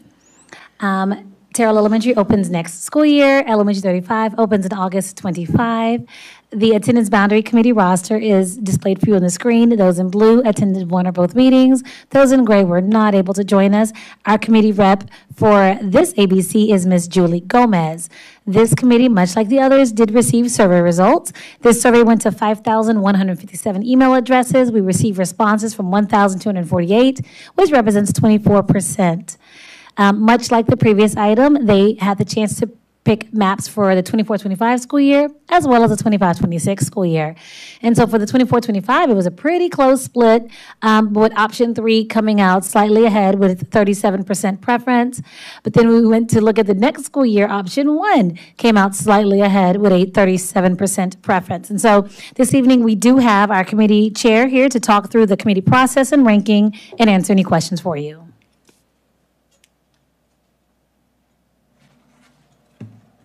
Hi, thank you for having me here today. My name is Julie Gomez, as you just said. I am from my home campus of McNeil Elementary, and what I really appreciated was how diverse of a group they had for our attendance boundary committee. They really got a pretty good representation of everybody that was there. Everybody was very passionate and really felt for the students and wanted to do everything in the best interest that they could for them. Every map we were presented, I felt, was very detailed, and we were given lots of extensive knowledge about why these maps were presented to us and ways that they were trying to minimize impact to students, but also level out how many students were enrolled in each one. We chose to support option 1 with ours.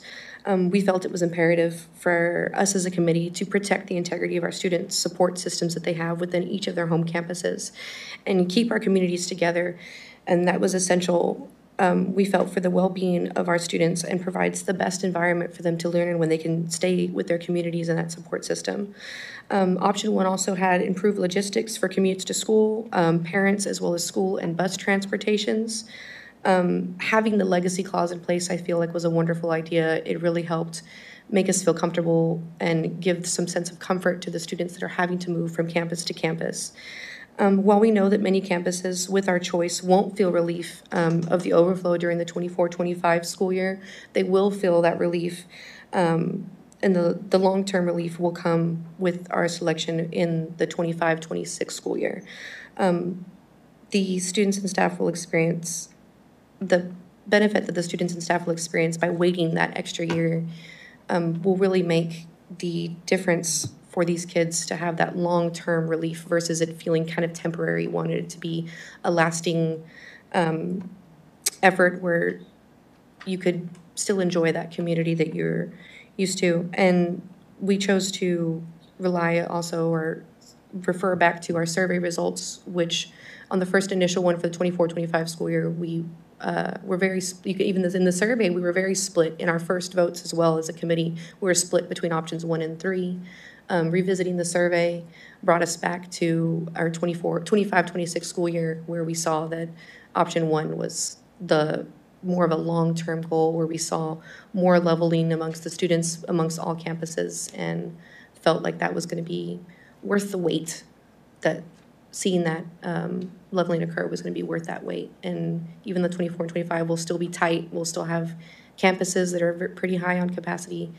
We're hoping that you guys will agree with us that that will be worth the wait and to see the relief in 25-26.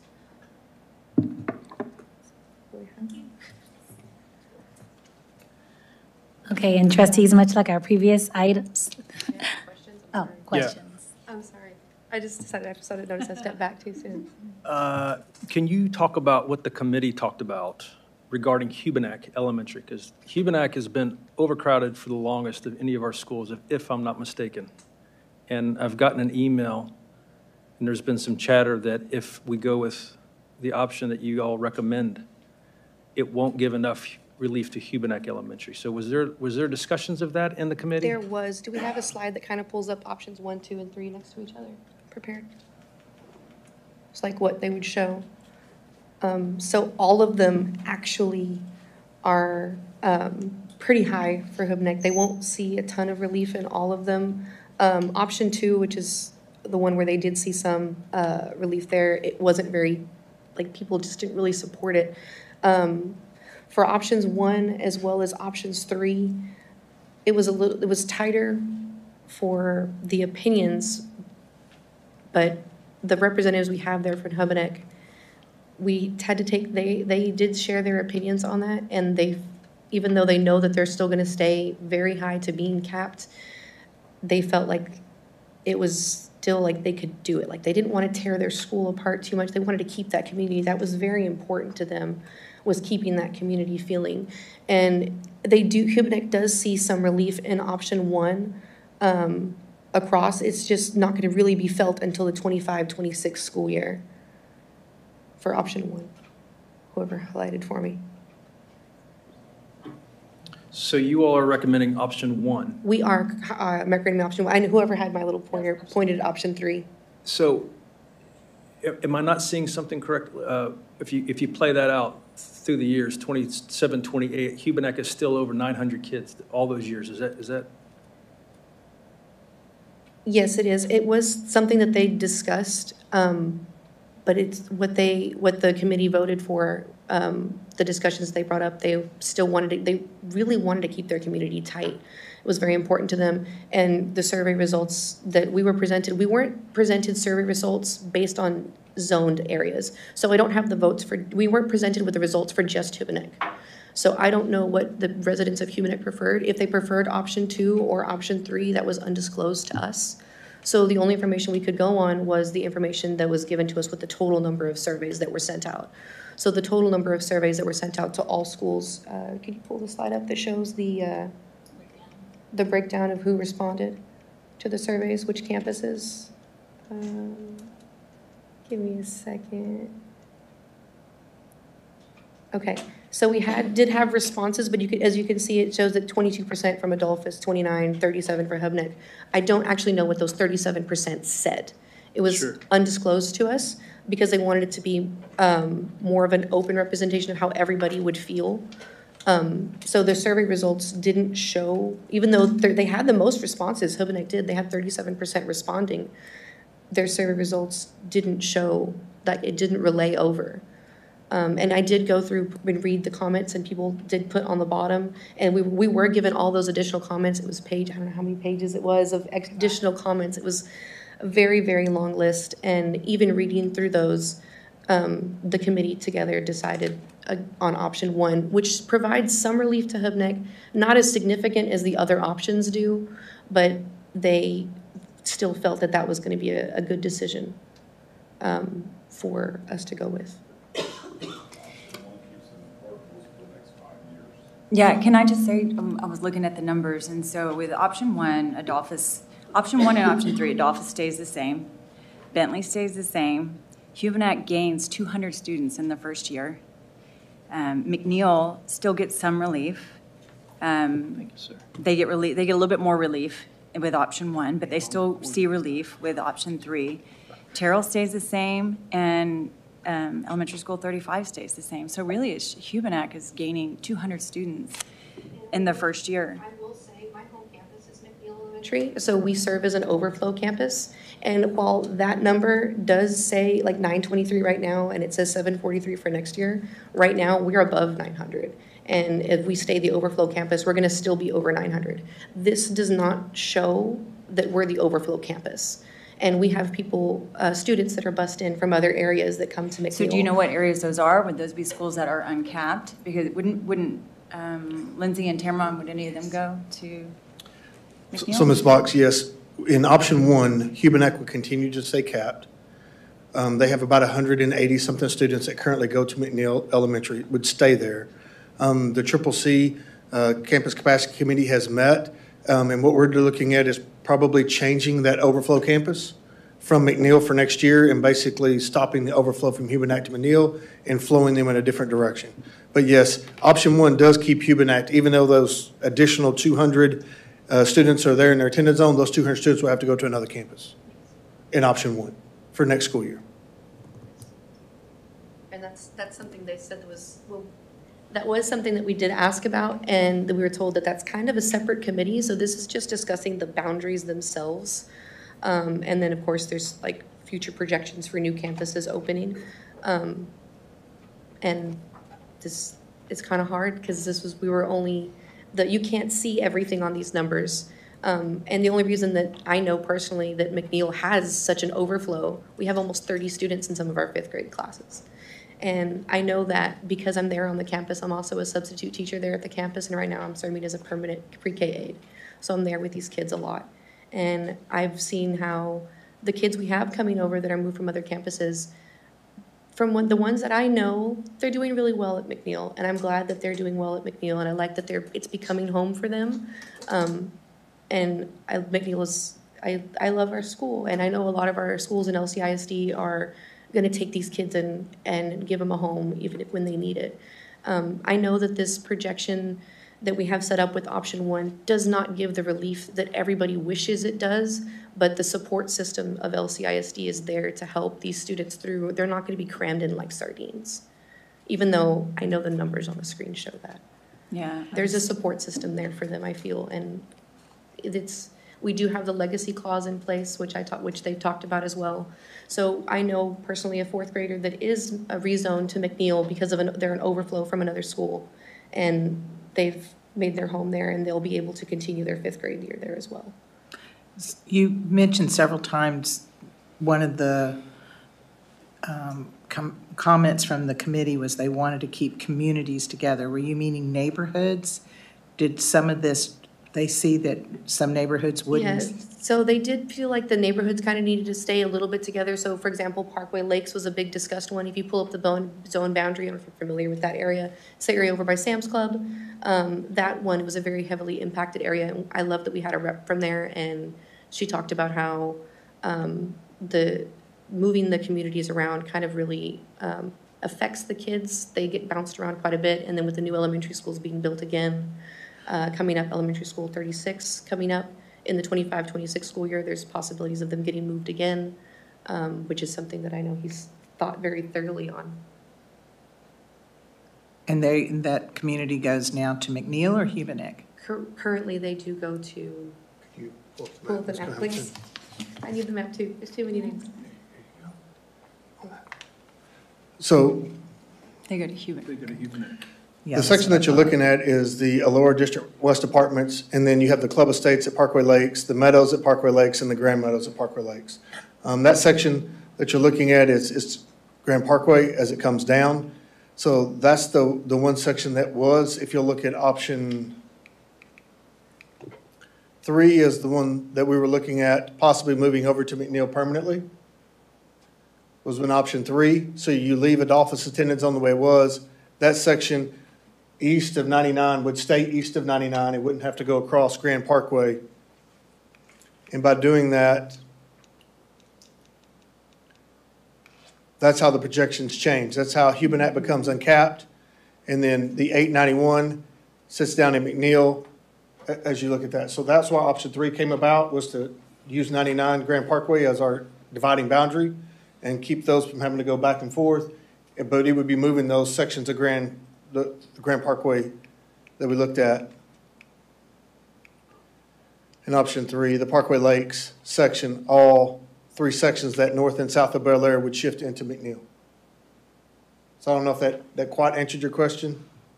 And this was also taken into account. There's elementary school 37, which isn't, we didn't talk about its attendance boundary, but when it opens, they were advising us that those people, if we move them, might move again when elementary school 37 opens up, if you could kind of dot it for them. But to answer your question that I think Mr. Welch had was, yes, Hubenack's been capped since 21. And this would continue to keep it capped all the way through 25 would be the first year. So it'd be 4 years capped. And their students would be attending both McNeil and another elementary school because McNeil won't be handling their overflow next year. Another campus would have to handle that overflow as well. But when it's uncapped, it's still going to be over 900 students, which is more than is that right? So when you look at McNeil on this one, it drops below capacity. So in option 3, it gets back within the building. Option 1, no, it would continue to stay in portables unless something were to happen. That's what I mean. So we take option 1, their ABC recommendation. Hubenack is uncapped, but it's still over capacity as far as what the building was built for. Yes. Well, it'll be capped for 24-25. Right. Uncapped in 25-26 and still in portables. Still in portables. That's what I mean. Yes, sir. Not everybody, not all the kids inside the physical building. That's what I mean by overcapacity. That's correct. It's not overcapacity in function-wise, but it has the temporary buildings. Yes, sir. And all options presented at least 2 schools that stay in portables. Yeah. None of these numbers take into account the opening of 36. It wouldn't be the opening of 36. It keeps, so the fall of 24 is the opening of Terrell. And then the numbers from fall of 25, fall of 26, fall of 27 is the opening of 35, which would be on the Tomas High School site. But no, sir, we didn't have options for 37 that would open up possibly in the fall of 26 or fall of 27.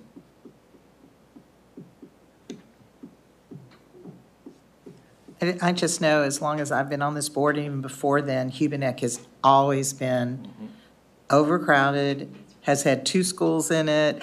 They miraculously do an excellent job. I mean, the school runs beautifully, but at some point, this school needs to, I mean, it just seems every time we would try to open another school, we open Adolphus, it still was overcrowded. We keep finding Band-Aids for that school and just nothing ever works. And I don't know if it's just the area they're in or if we're ever going to just have to finally get more schools built out that way, which we've been trying to do.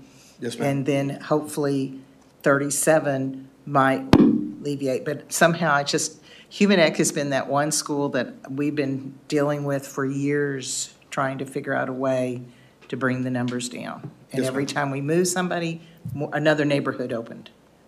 So with the survey results, can we see those again? Yes. The numbers for 1 and... So it was very close. Option 1 and 3 were both chosen. Mm-hmm. Yeah, option 1 and 3 were close, and then when you look at the longer, like people saw the maps for the longer term. In 24-25, they preferred option 3, but then in 25-26, it shifted a little bit to option 1. So when you look at the differences, option 3, that is So the one that they have preferred for option one included moving those sections over. That was the highest rank from the survey results that got put out, is they would rather that shift over. I'm assuming the only effect that they had is they didn't prefer the attendance zone of 35 as much in option three as they did during option one. But the shifting of Parkway Lakes is part of that option one that the survey preferred more than option three.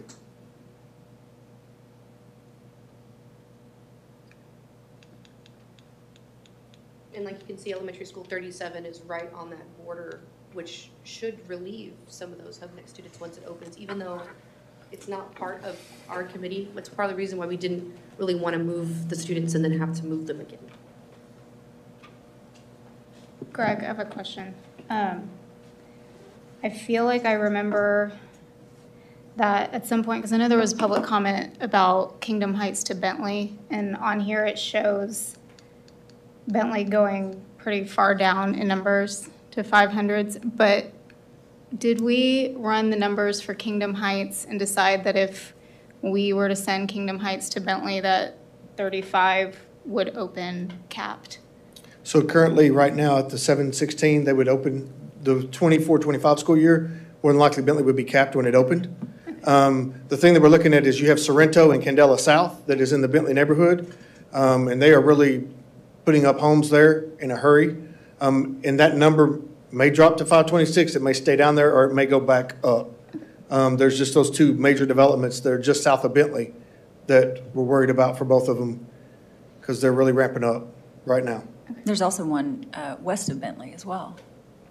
That is correct. There's the one on the west west side side, of that's yeah. Sorrento, which is D.R. Horton. Sorrento. And they are just, man, D.R. Horton's putting up homes right after another. Candela South, they've already got all the roads done. I have already utilities. And from what we've been talking about with Johnson Development, they're planning on having pad mounts and houses up before beginning of school, which is a little faster than they originally had told us. And Adolphus stays pretty high too in all of these. Yeah, its numbers don't change actually at all. I'm sorry to interrupt, I know it's not my turn. Okay.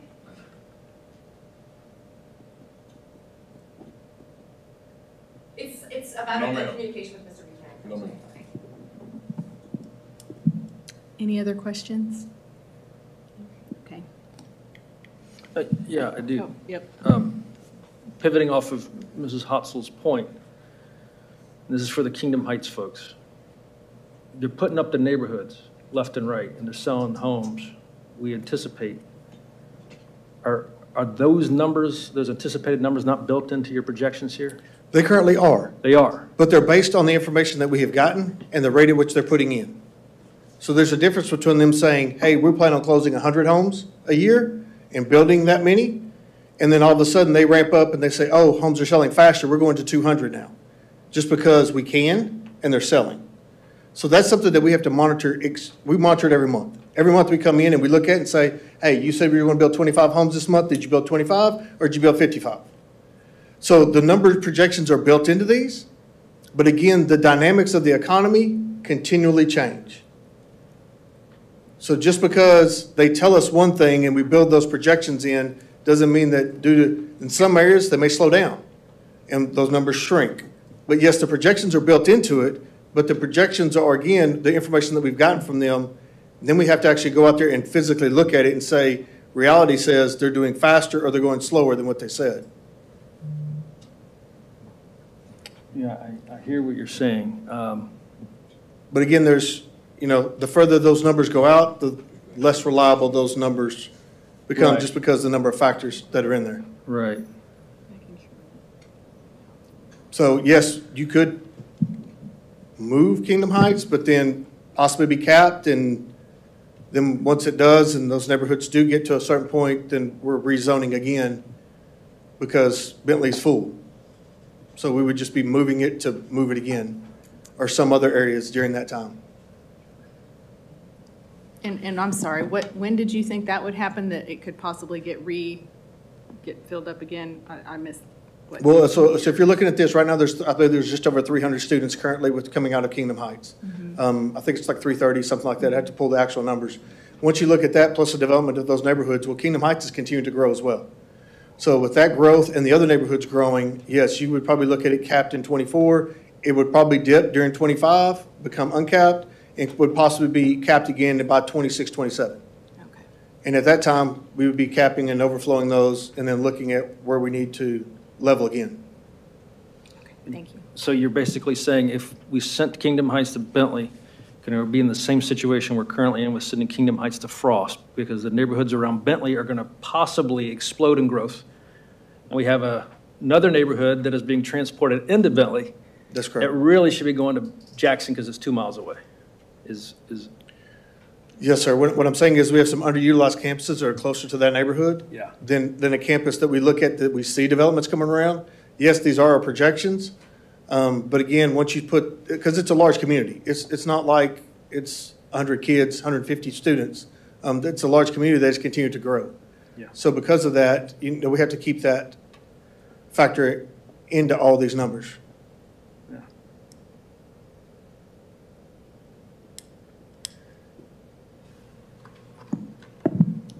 Any other questions? Nope, okay.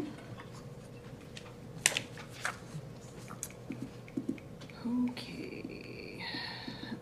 Is there a motion? I want to make a motion to put forth option 3. While I appreciate the work that the ABC did, I feel like Hubenek has not seen relief in many, many years. And that all the numbers remain the same, and Hubenek is the only one that goes up by 200 students.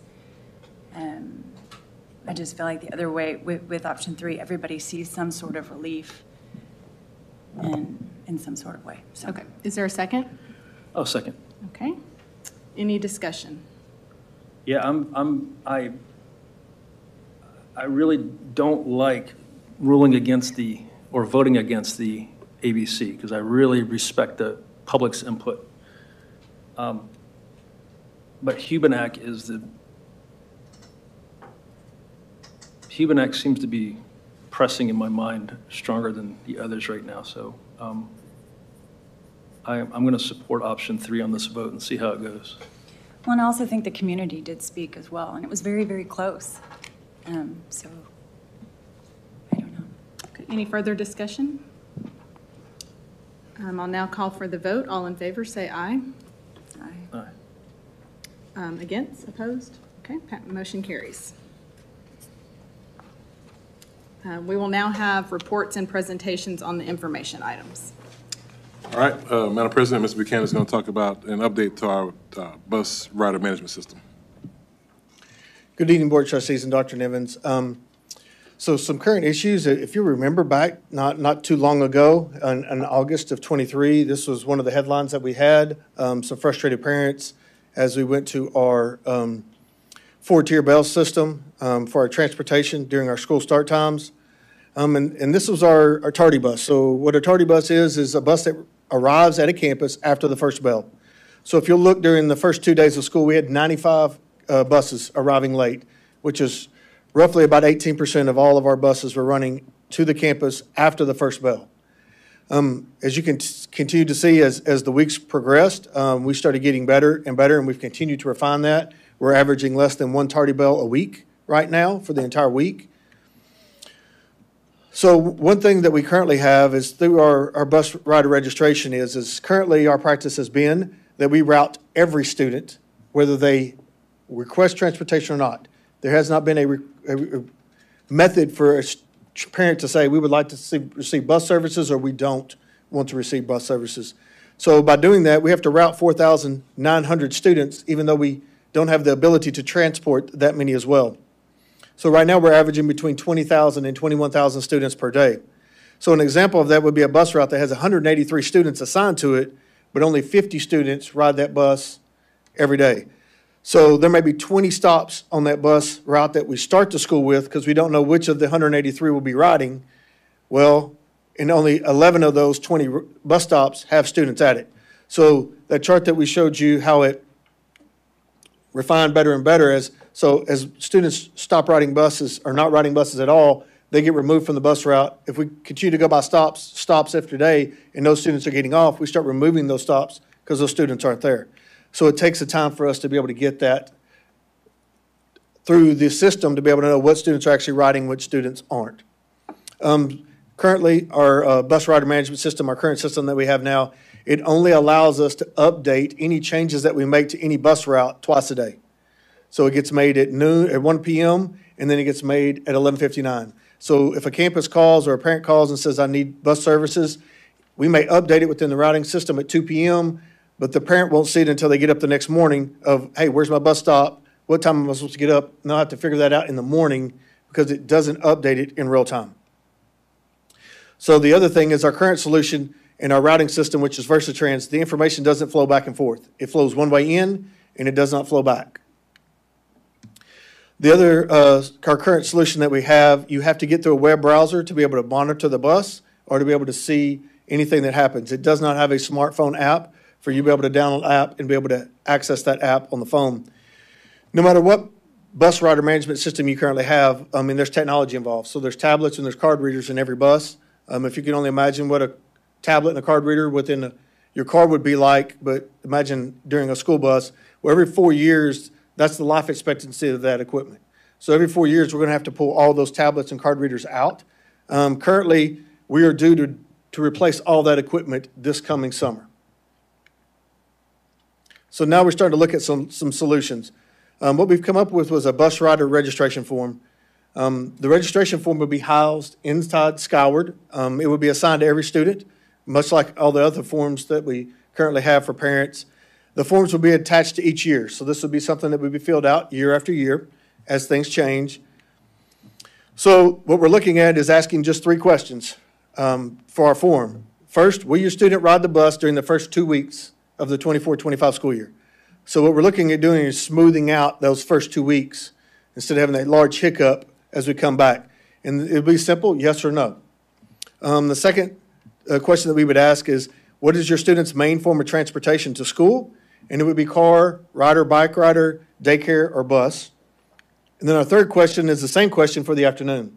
The reason that we added the 2 other questions on there was it helps our campus staff know how many walkers, bike riders do I have, how many car pickups, how many in daycare, how many buses, so they can better plan for the first 2 weeks of school and know how much staff they need to allocate to what areas, depending on the fluctuation in the number.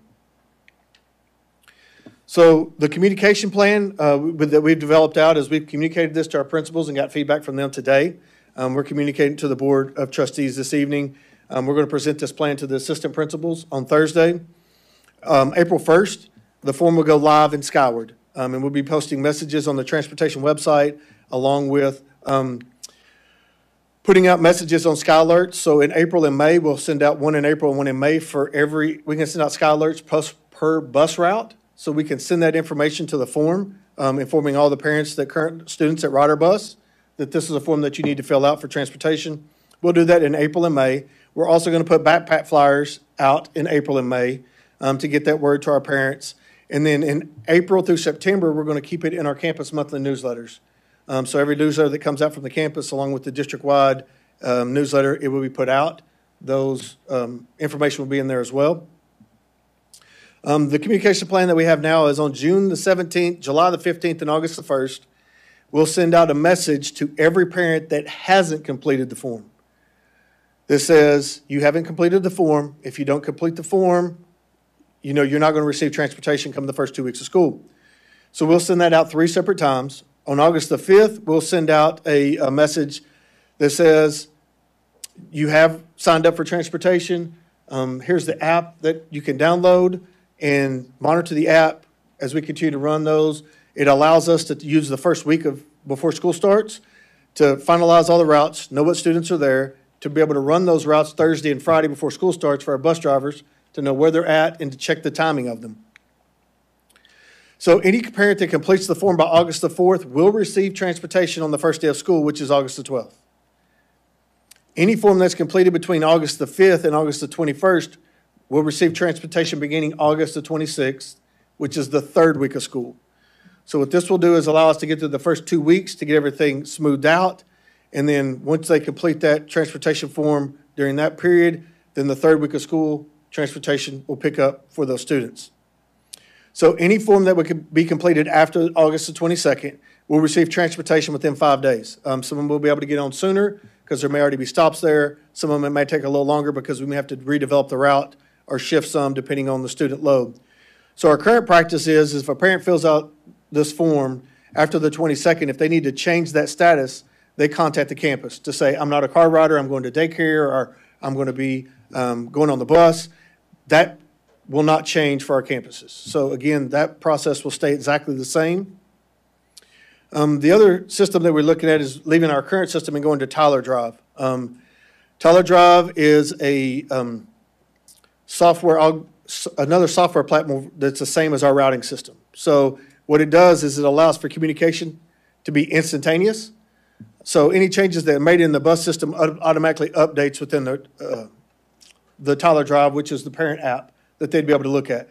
So if a campus calls and says, I need to add this student to a stop, they add it to the stop. As soon as they add it, it automatically updates on the portal for the campus, and it also updates on the parent on the app. So they can immediately track anything and see any of those changes in real time. The other thing is, because it's integrated with our VersaTrans routing system, information flows in and out of that system. So it's not just locked into information going one direction. Tyler Drive does have an app, so parents will be able to download an app to have an app on their phone and just push the app instead of having to log into a web browser to be able to access this information. Again, we will be changing out all the equipment May the 15th through June the 15th. So we have roughly about 450 buses that will be pulling all this equipment out and redoing that equipment within a small little window of time. We are planning on using summer school as our pilot. So we'll be rolling this out in this new rider management system for them to be able to monitor, to be able to make any tweaks or adjustments that need to be made before school begins. I know there's a lot of information. Do you have any questions? I have a few. So with the Tyler Drive, what you said at the beginning about parents have to say yes or no, is that part of that too, or is this in place of Tyler? No, ma'am. So Tyler Drive is the actual badge where you badge on and off the bus. But you're still looking at doing the program of. Yes, ma'am, okay, because if we don't fill out that form and say yes or no, we'll end up routing, we're projected to have 46,000 kids next year.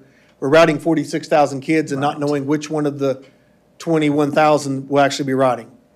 And we'll be sending this both in Spanish and English to all the Yes, ma'am. parents. And what about new students to the district? So if they're registering after August 5th, they're not going to get transportation? So what we've done is we've worked with our registrar, our student services department. What they will do is after April 1st, any student that registers, this is part of their registration packet. Okay. Now, when we normally go back, you'll have your back to school forms that are they're happening between August the 5th and August the 10th.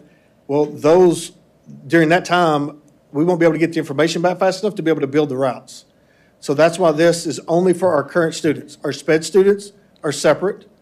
So it doesn't affect our SPED students. It doesn't affect our campus-to-campus shuttles for our staff. Has nothing to affect any of that. This is just our regular ed students that we currently have within the system. And does that information go back to the campuses, letting them know which students are riding which buses? Do they get that information? Yes, ma'am. They'll get that the first week. But what they will be able to do is just like any other form in Skyward, they'll be able to pull down that data and disaggregate that data to know who filled it out, who hasn't filled it out. And also, they'll be able to pull that data down to say, okay, here's my list of car riders, here's my list of walkers, here's my list of daycare. So they'll be able to pull that data down at any point in time they want to. And principals over the summer, can they pull it down and try to contact those parents that have not?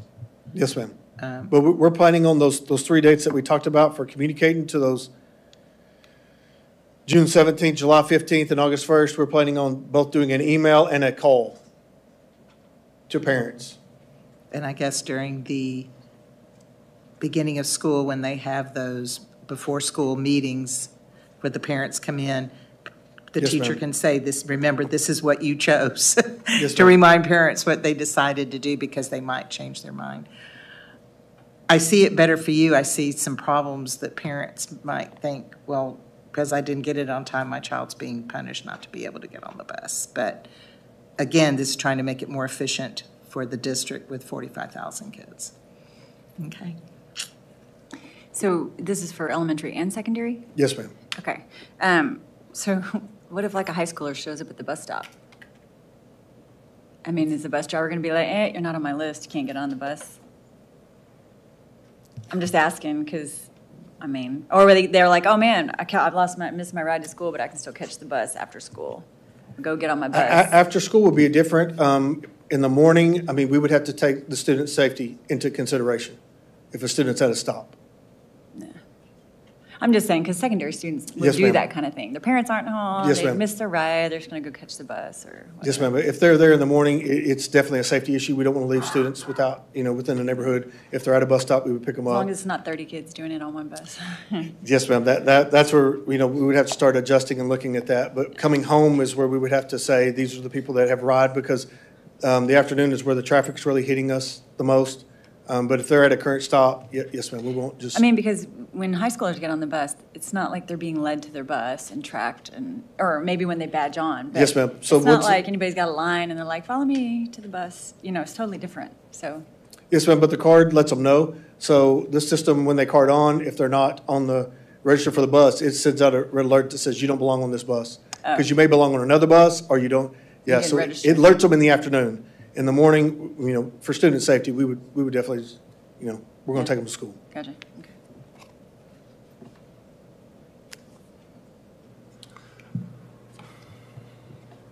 The timelines there on when parents can request transportation. And so we're doing this now, for a reason, of course. Everything is strategic because we're talking about this in March, and it's actually going to go into effect in August.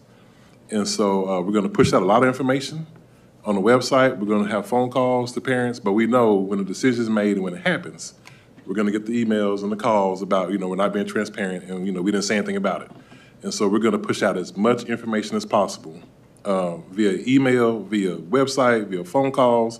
But I'm just saying it now, that when it comes, same thing about the rezoning piece, right? We were talking about it for 6 months and, everything. So when it comes, I just want to prepare everyone that when it comes, we'll get the same conversations about, we didn't say anything. And so we're going to push out as much information as possible.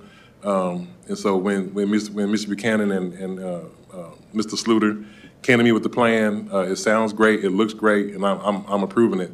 But I just want to make sure that we go in eyes wide open, that when they miss the timeline, that, we'll get some public comments about it.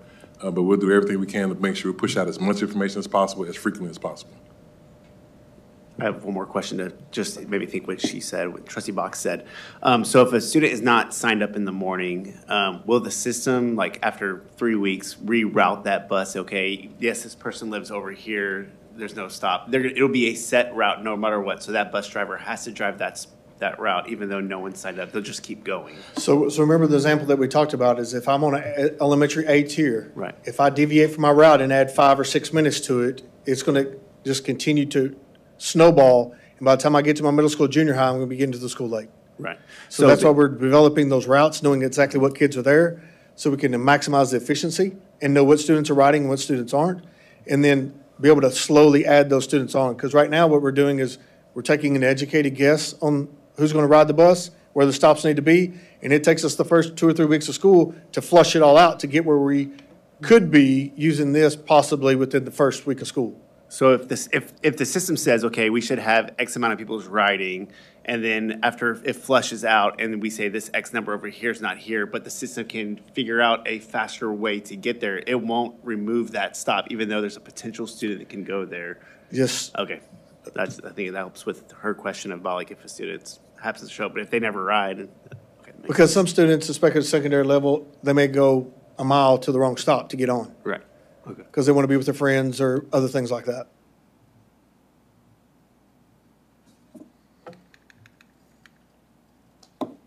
Thank you. All right, board, we have Mrs. Katie Martina to come give us an instructional update.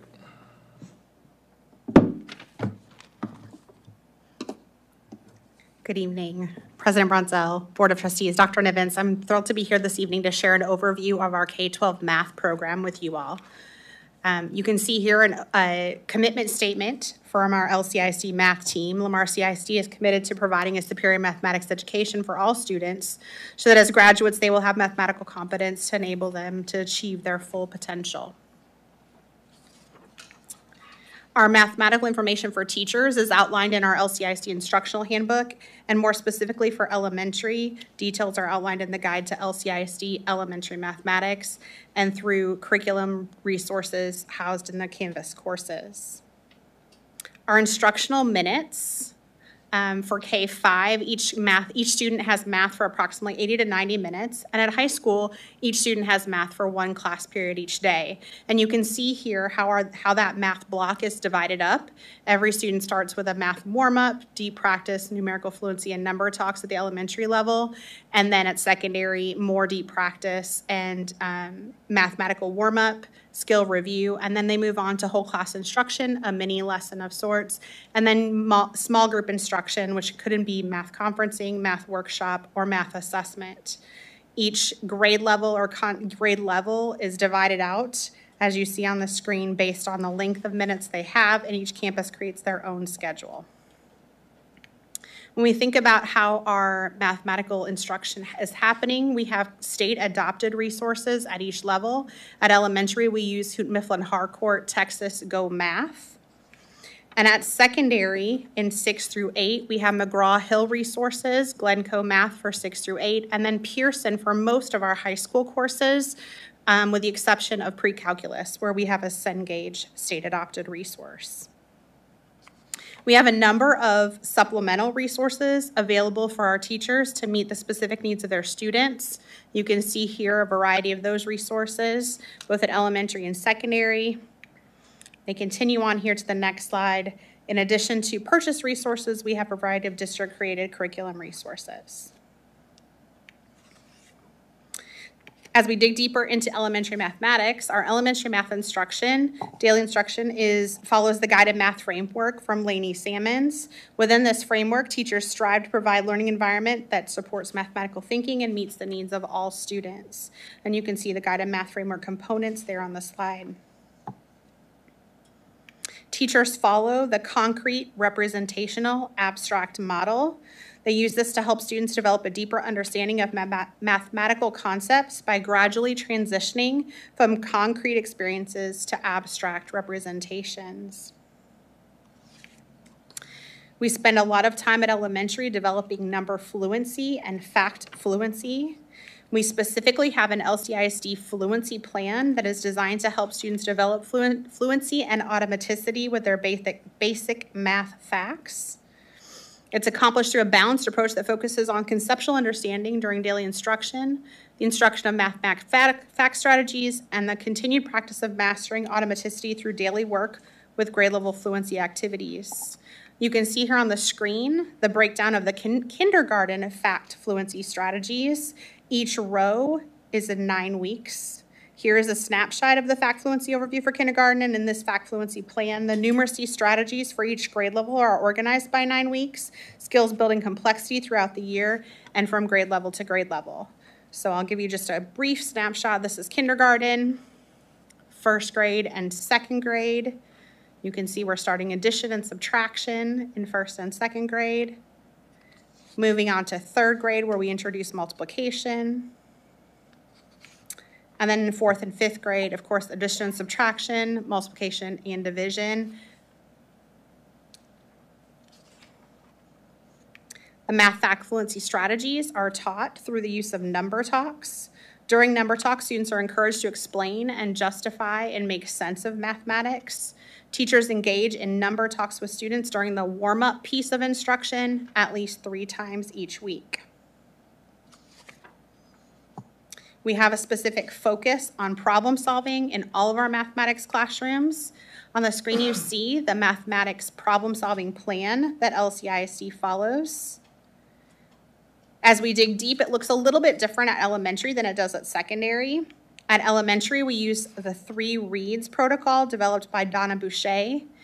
Students read the problem first to understand context.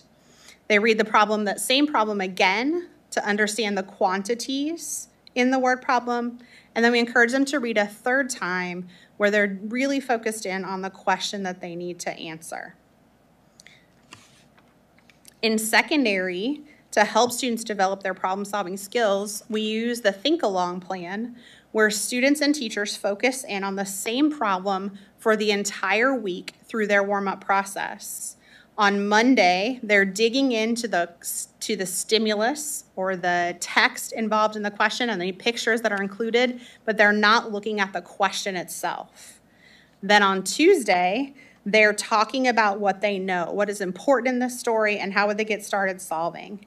On Wednesday, they actually solve. On Thursday, they compare that question that they've been studying to another question that is very similar. And then on Friday, they're reflecting on their learning. Again, this helps them develop a deeper process for attacking problems that they may come across. Moving into secondary, we have a specific compacted curriculum beginning in middle school mathematics.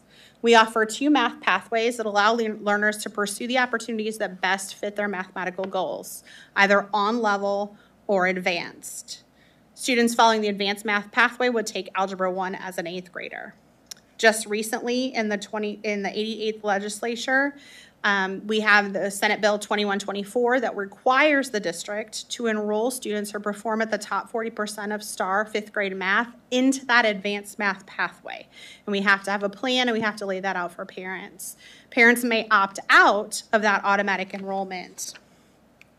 You can see here the different courses at each level, depending on the on-level pathway or the advanced math pathway. Again, the change happens in middle junior high where they're compacting curriculum so they can take 8th grade Algebra 1. Grade 6 math pre-AP, that advanced math pathway, has all of the 6th grade TEKS in addition to half of the 7th grade TEKS. Our students in 6th grade pre-AP take the 6th grade STAR test because they haven't mastered all those 7th grade TEKS yet. In 7th grade, they're mastering the other half of 7th grade TEKS and all of the 8th grade TEKS, so they're tested on the 8th grade STAR assessment. Progress monitoring throughout looks very similar as it did in ELA in our conversations earlier this year. Our kindergarten teachers administer the TextKey assessment in beginning, middle, and end of the year. It has a mathematics component. The mathematics subtest specifically focuses on math skills related to numbers and counting, operations, patterning, and math in the real world. In grades 1 all the way up through Algebra 2, we use the MAP growth assessment. Again, that's an interim adaptive assessment, and you can see here all of the different mathematical components that are included in the MAP growth test. In addition to these 2 progress monitoring assessments, teachers use quick formative assessments and summative classroom assessments to monitor progress. We give a district-wide fall benchmark and spring benchmark for those grade levels that are tested with STAR, and then STAR is our end-of-year assessment.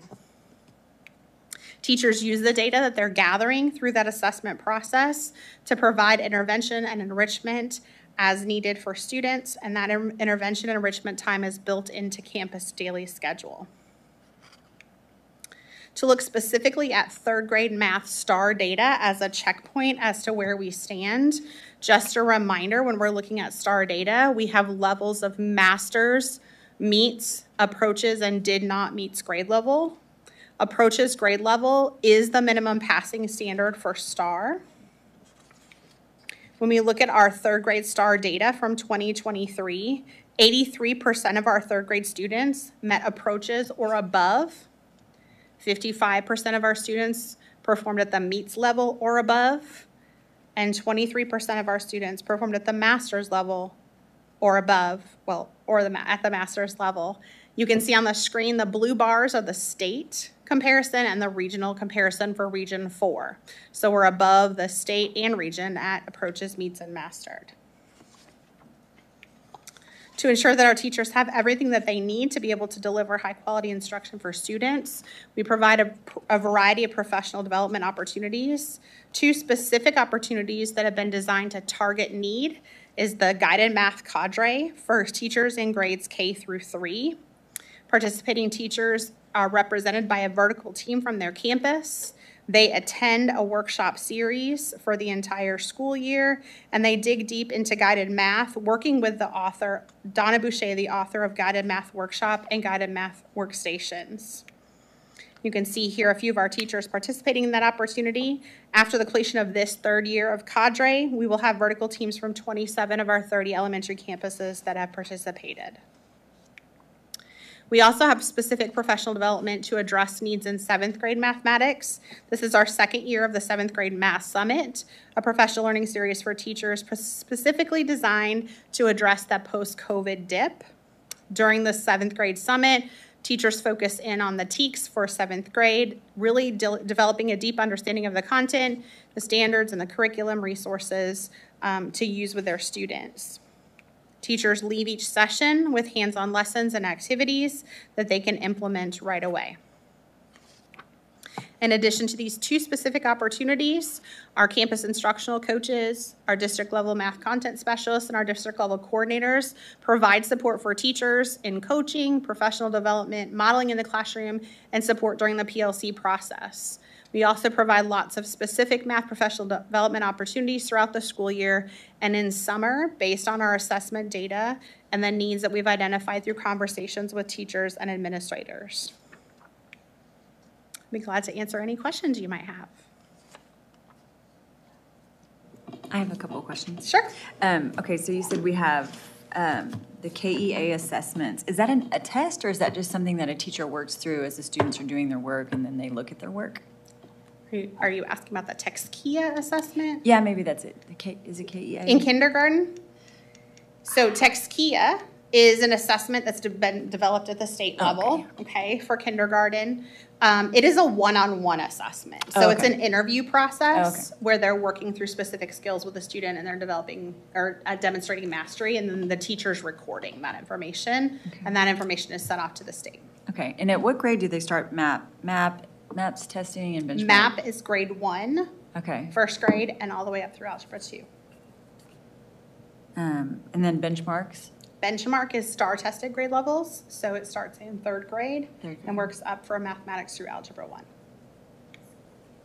So they do all that along with the testing, regular testing, 6 weeks testing, or just like the benchmark or the MAPS test count as a double grade, like a test? It depends. The teacher has that autonomy to make that decision. MAP is not usually graded because it is an adaptive assessment. So your assessment might look different than my assessment based on how we're answering those questions. That test is changing, and so we're not assessed equally, right? But the fall benchmark and the spring benchmark are going to test TEKS that we've already taught. So we can assess mastery using those TEKS. Okay. And then one last thing, the math cadre.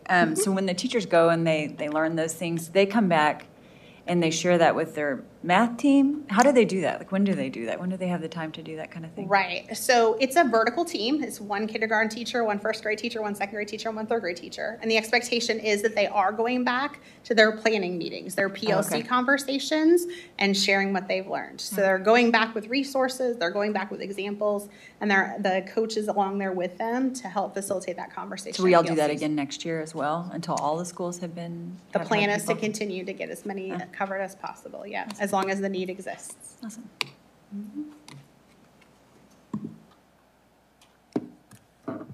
Great, thank you. Oh, sorry. Can you go to the screen about the 3rd grade math scores? Yes. STAR. No, that's fine. I want to ask a question that I think a lot of parents might be asking, and a lot of folks who would just be looking at this from the outside. So we are higher than the state average as far as the meets category, well, all of them actually, but I'm talking about the meets category. Meets expectation. Am I seeing that right? 45% roughly for the state, and we're 55%? So keep in mind, the names are a bit deceiving in that the approaches is actually the minimum standard. Okay, so that is actually passing the test, and then the meets grade level is the next level, and the master's is the top level. So approaches, passing, we're at 83%, the meets grade level at 55%, and above the state average in both of those. So just the minimum that we expect a 3rd grader to know in math, 83% of our 3rd graders meet that minimum standard, is that right? That is correct. So we have 17% and of our that state average is 73%. That is correct. What can we do to get that to 93%?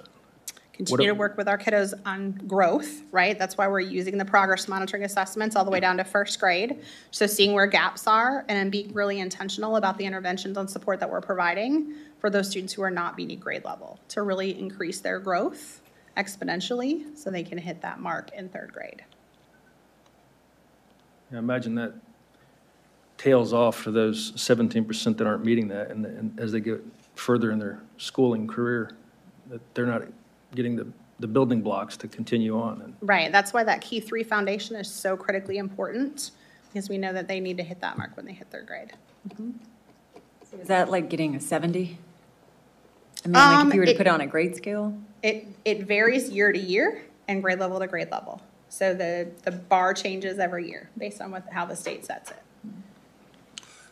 So trustees, as you know, right now the agency, Texas Education Agency, they've delayed our scores. And so if you recall, a couple months ago, we had a conversation about how the agency has changed the scale scores and the marks after the fact. And so, as our students take a test, we don't know what the mark is. And so, our teachers are doing a phenomenal job of just trying to make sure our students learn as much as possible when they can. But we still don't know what the scores are, even for last year's data.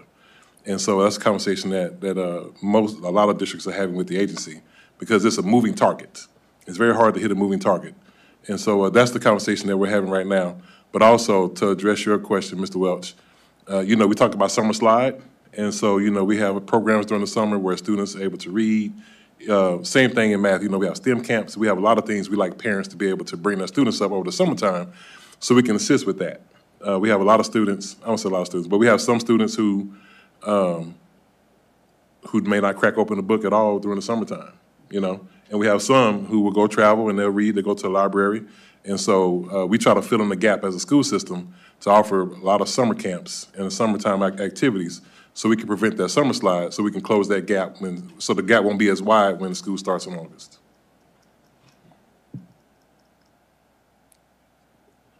So does the district reach out to maybe those students that don't, the 17%, and say, hey, this is what we have going on in the summer, or these are the programs? Yeah, okay.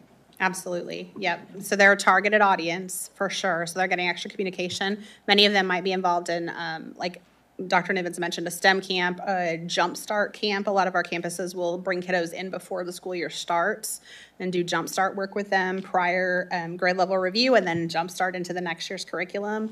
And that group who did not pass is the target audience for that. We won't get our STAR data until after the school year finishes. So it's that summer work that has to happen to prep for August.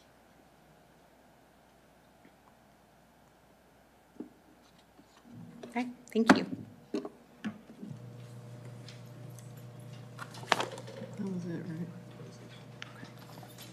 Are there any items on the future consent agenda items that trustees would like to pull for discussion at the April board meeting? I got one. Okay. 12K, discussion of instructional material recommendations. I think a presentation would be good, talking about the process that the administration went through and why they chose certain materials over other materials. Because I get a lot of questions from folks who wanted to know why we chose this over that. Okay, any others? Okay.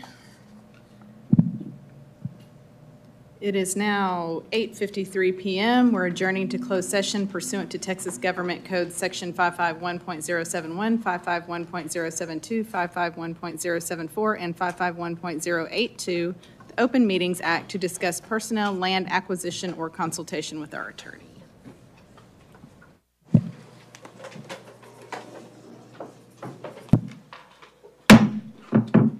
We're now back in open session. It is 9:34 p.m. and we have a quorum.